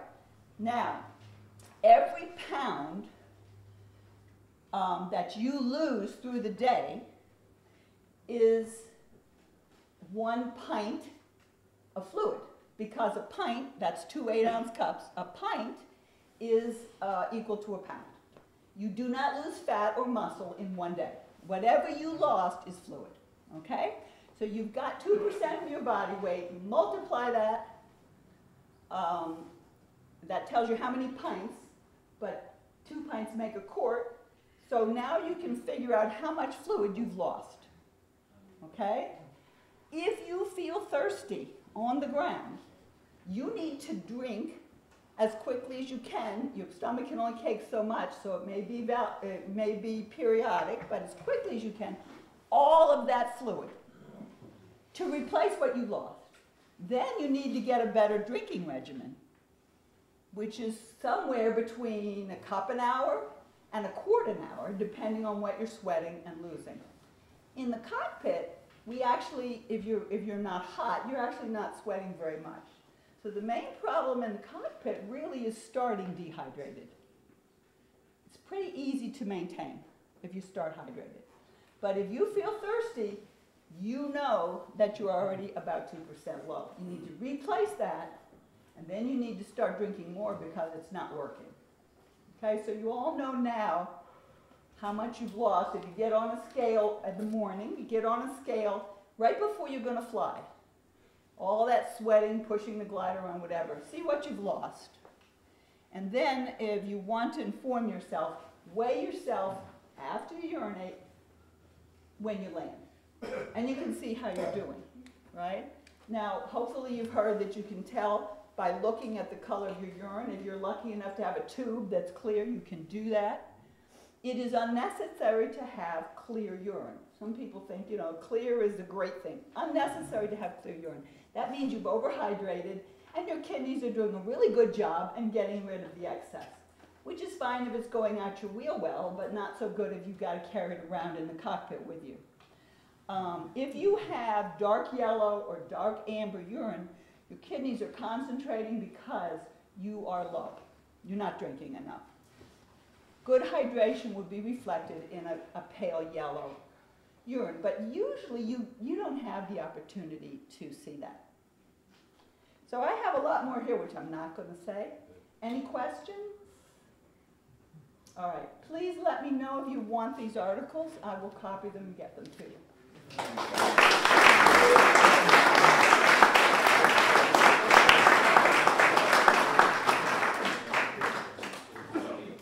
Question, should we give a 10-minute break or should we continue on?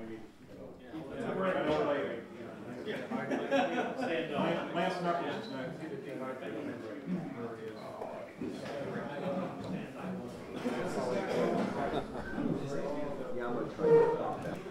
Can you hear me?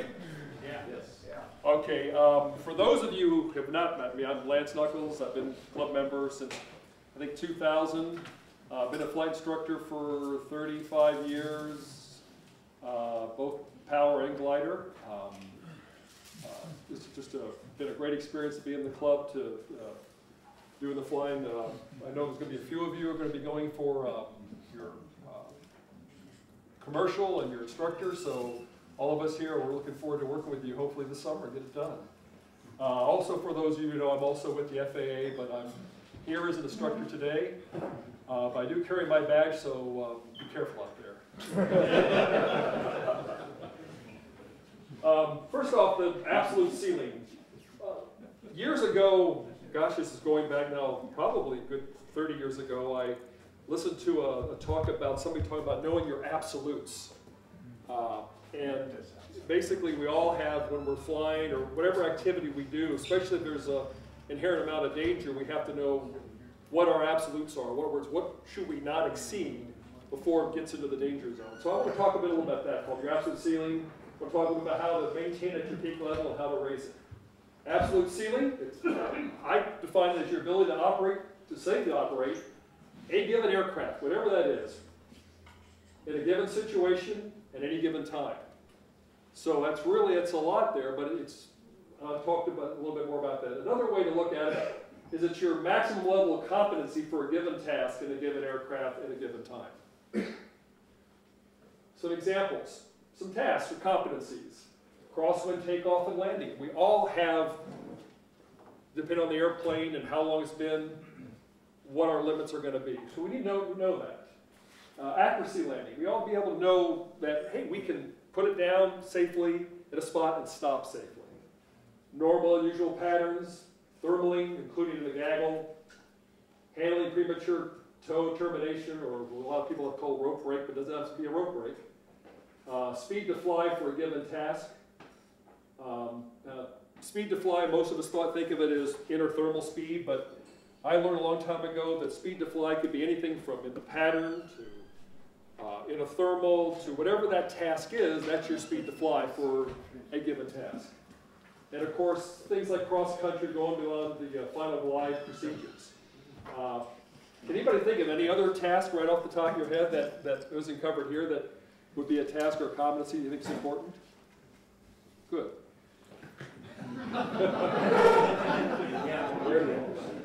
Your absolute ceiling will remain at its peak level by maintaining proficiency in each task.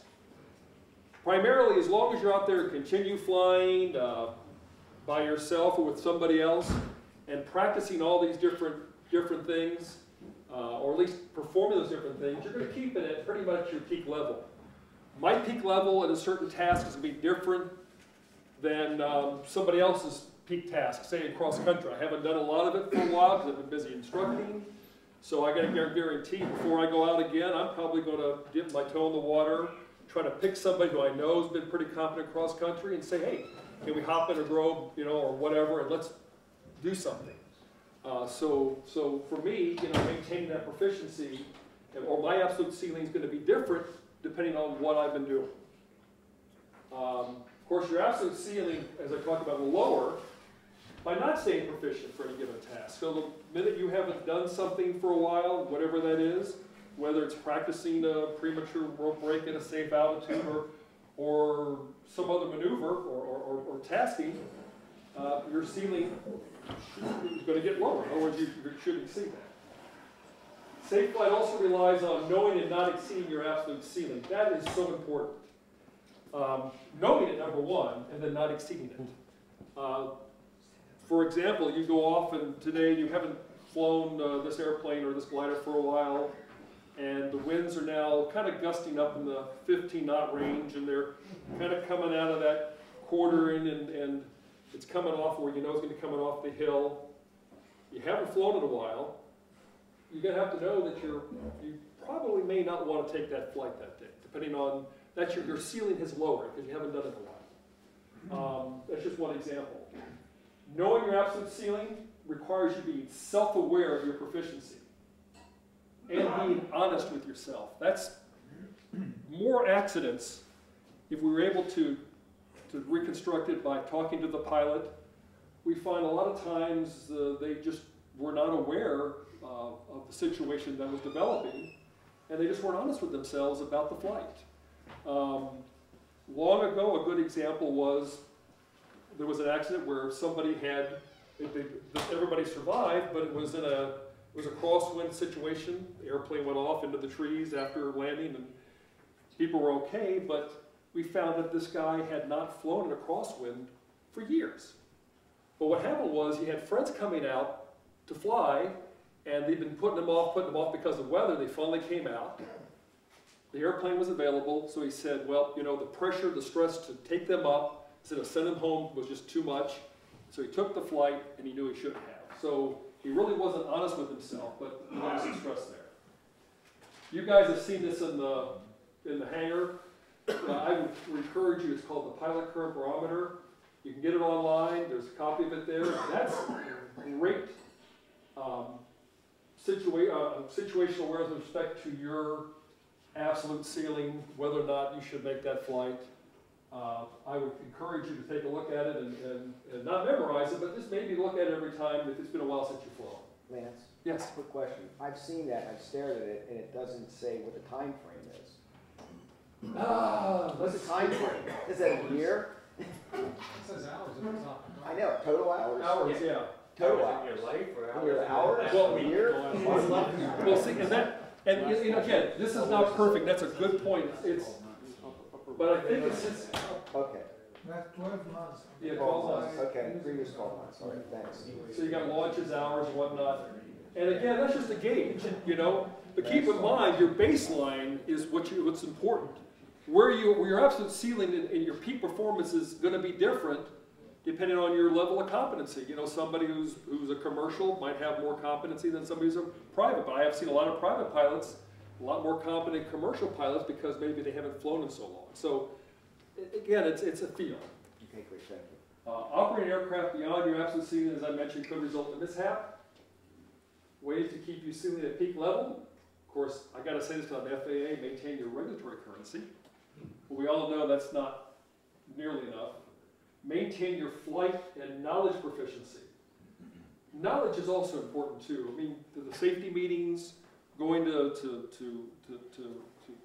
the stuff that you get online, just listen to people who've been there, done that, and asking questions can raise your knowledge. Sometimes accidents occur because you don't know what you don't know. If you'd known that that was a hazard or problem, you may have not have gone. So sometimes increase your knowledge helps you more than just maintain your flight proficiency. Fly with someone else you deem qualified. It doesn't have to be an instructor. Like I said, sometimes I might fly with somebody who I might say, hey, I would love to fly with you because you've got more experience in this aspect based on my observation. Would you come fly with me? If it happens to be an instructor, great. If not, I'm fine. Either way. And I would encourage you that if you want to keep your peak, maybe fly with somebody you deem qualified. Raising your absolute ceiling. In other words, I want to become better at something, or I want to be able to do a task that I've never been able to do before. Again, increase your aeronautical knowledge level. Increase your experience and skills in a safe manner. If you want to go out and say, I haven't ever done a crosswind landing in winds in excess of 15 knots, as long as you're within the airplane's known crosswind capability, go up with somebody, go up with an instructor. Increase your proficiency. And again, I hope this is fast enough. Thanks for your attention. Now for something completely different, I got a quick little 2-minute video. I thought kind of if it works. And it doesn't work. Well, hope you had I think I have to. You have to do it? Okay, hold on here. Yeah, go to the last slide and I'll put it. There it is. Down there at the very lower left. Oh, yes. There it is. So this one was somebody making off-field landing. For those of you who haven't, you see, so this was his only choice. And he posted it. Well, that's what they called stupidvideos.com, because he was stupid enough to post it.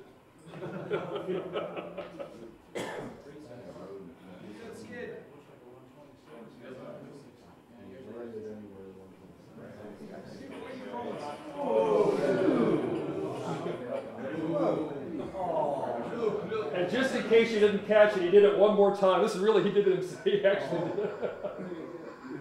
He almost made the driveway. And he walked away. One more here, just real quick, less than a minute. Now tell me if you can see what rotating. So far, no spoilers out. No spoilers out. Over rotates. Boop, bang. Oh. It's not over.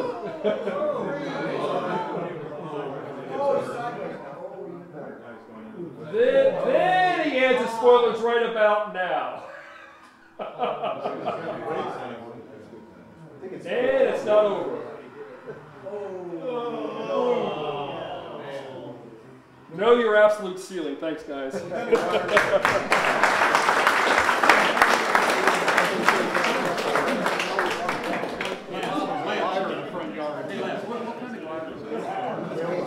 The last one? It looks like a grove, but I couldn't tell. 21. We don't want to say that. You have 2 minutes. Okay, 2 minutes. All right, so I've been given 2 minutes. All I threw out here is some observations from last year. I ended up flying with, I did about 70 instructional flights. I think it was 19 different pilots I flew with. Only 5 of them were students, so I got a pretty good splattering of the rated pilots as well in here. So just some of the things that I've observed, looking at it through the various phases of flight. So on takeoffs, lack of preparation is probably a little bit strong. Just not taking full advantage of the preparation we could do.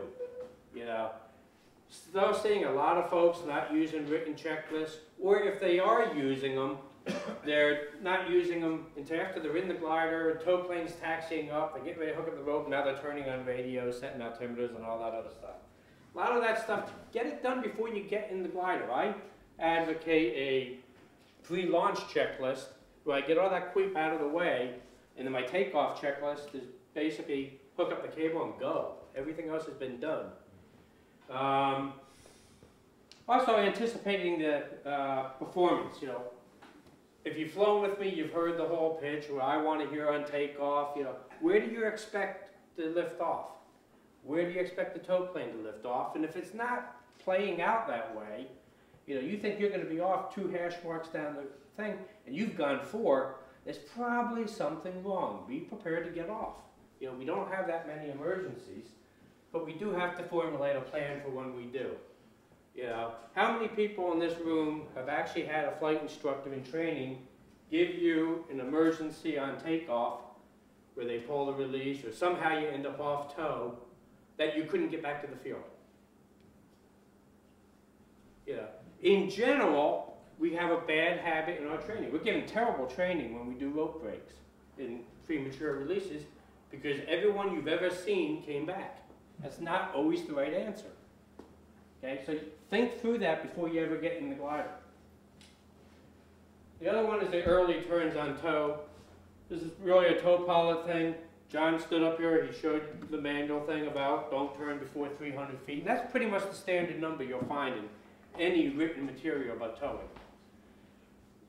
We have a noise sensitive house off the end of the runway. There's other ways to avoid it, but that early turn, first off, it may catch the pilot by surprise and get him out of position, especially if we have turbulent air. It also immediately takes the 180 turn to get back, if they were so inclined, and makes it a 270.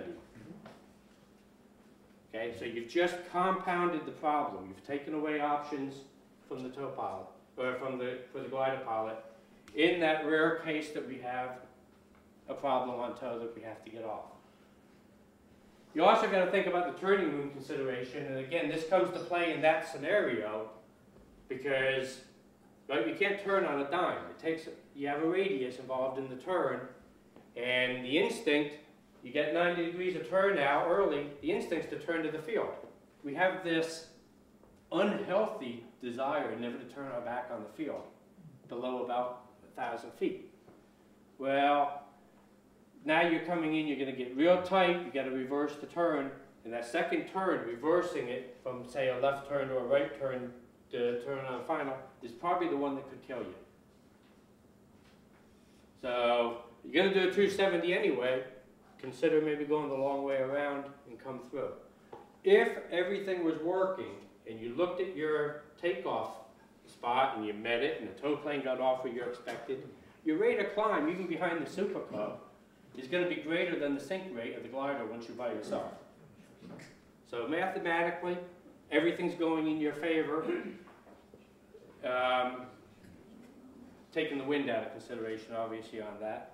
Also, the geometry of the airport. We're going to lift off in the first third of the runway, so your climb starts there, maybe half the runway, it's totally.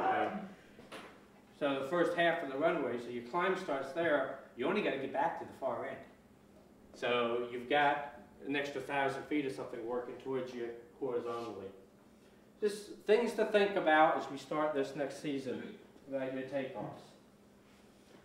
The other one is traffic patterns. You know, we have a real rigid thinking. You know, we say, here's the traffic pattern. And I've watched guys come in with not a chance that they were going to get to the IP and fly a pattern. But they're going to go to that IP because that's the traffic pattern that they've been told. We got to think more in terms of the having the flexibility, having, you know, plan A, plan B, plan C. Heck, go to AA, you know. Just always have a plan and have it in there. We want to get the aircraft on the ground by any means. Obviously, certain variants of twisting up that pattern may be disruptive to the rest of the operation. If you have time, remember, aviate, navigate, communicate. But if you can get on the radio, that's a fine opportunity why we have them. You know, let people know that, hey, you know, I'm coming back, it's gonna be non-standard, I'm doing a straight in, or I'm joining on base, or we've seen at least 3 cases in the last year and a half where the downhill landing on 1.5 should have at least been in the guy's plan. You know, one of them, it should have been done.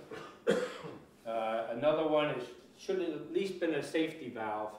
It ended up being able to fly the fall pattern, and that was probably somewhere in between. You could have made a case that it was necessary on the second one.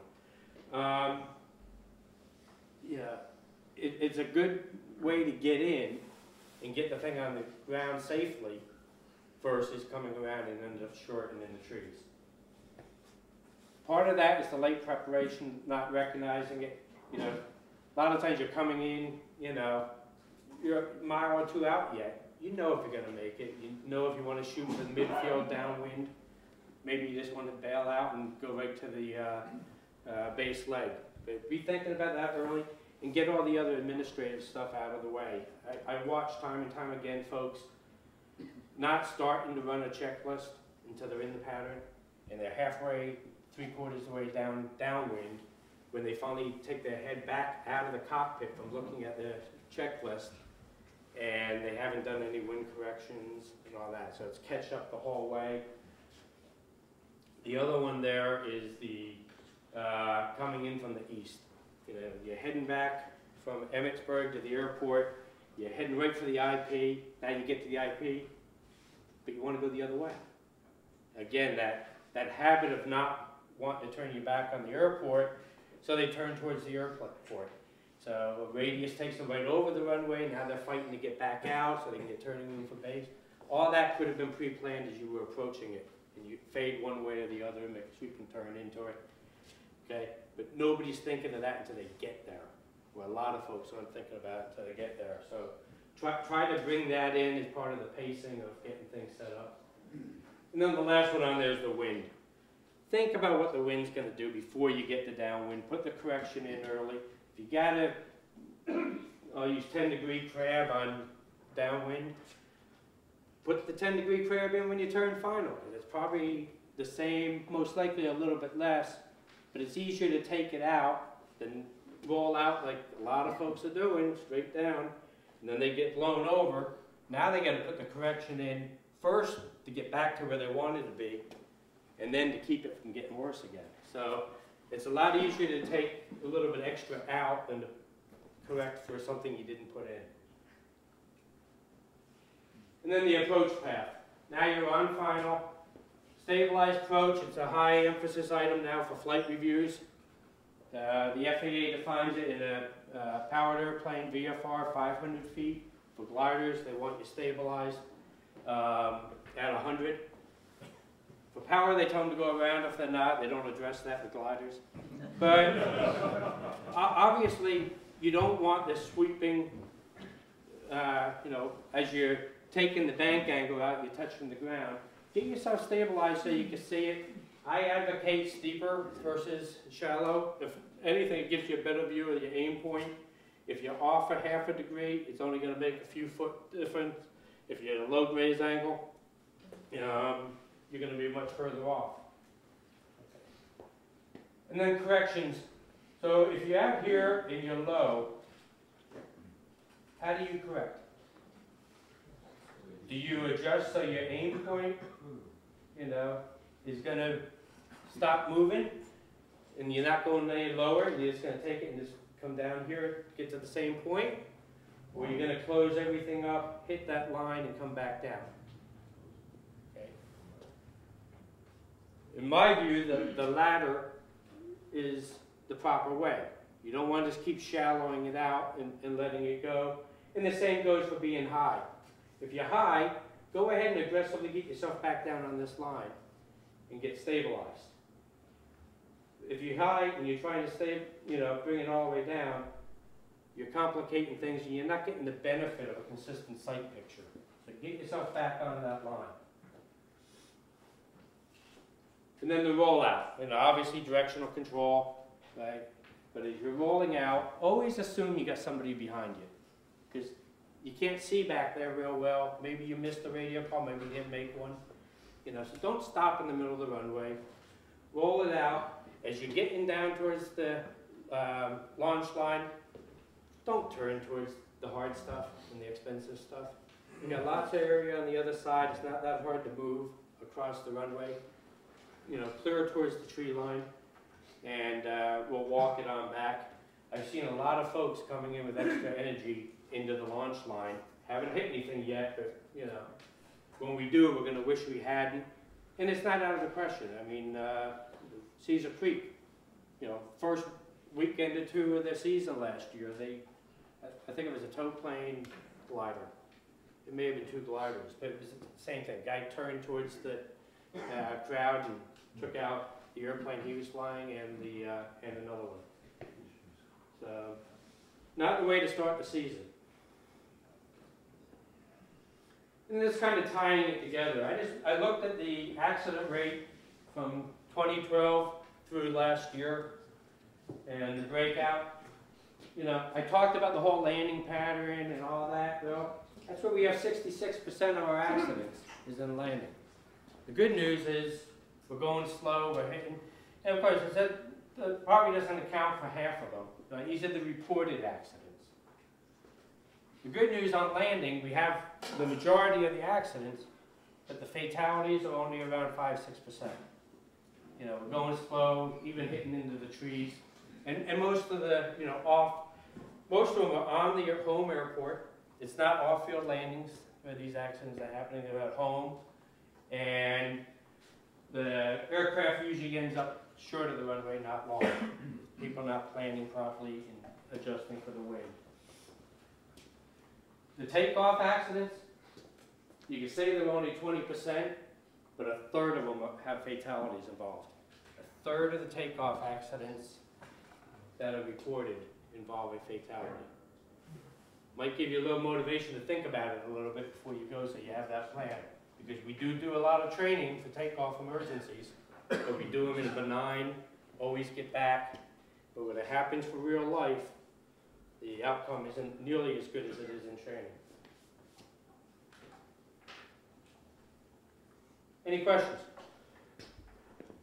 So I just have a comment, maybe I missed it, but in the beginning when you were talking about takeoff, wind ought to be part of your checklist. Yeah, wind is bad. When you're slow and, you know, if you're, depending on which way the tow plane's taking you, hopefully he's taking you into the wind to give you some option, or I guess it's downwind so you can turn into the wind to come back. That has a huge impact on your planning on how you're going back to the runway, if you're able to do it. Yeah, no, I didn't mention wind there. I'm trying to keep it moving and also just not being all encompassing. That's all part of that pre-flight, pre-launch planning.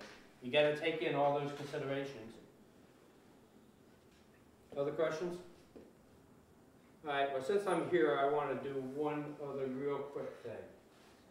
We got a handful of instructors in the club. I know we're going to try to mint some more in the next year or two.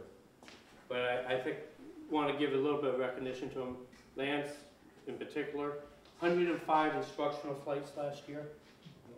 I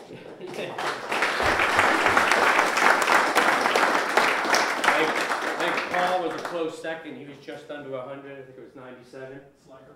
Yeah.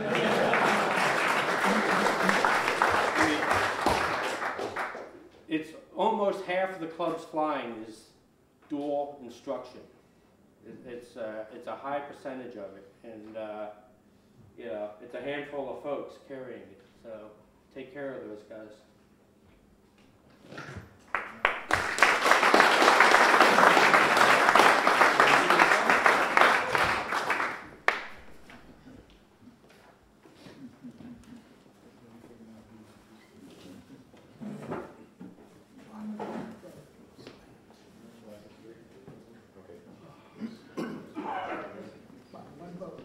By one vote? Okay. Next thing, just we're gonna keep this moving along, but for the board of directors, congratulations to Lance Knuckles, who got the 3-year term, by one vote.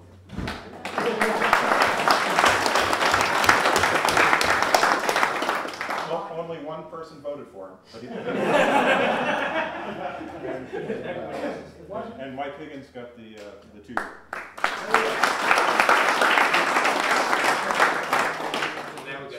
So what we need to do now is vote for president, that's right. So how do we typically do it? Just a piece of paper and? That's probably the best way of doing it. Is there?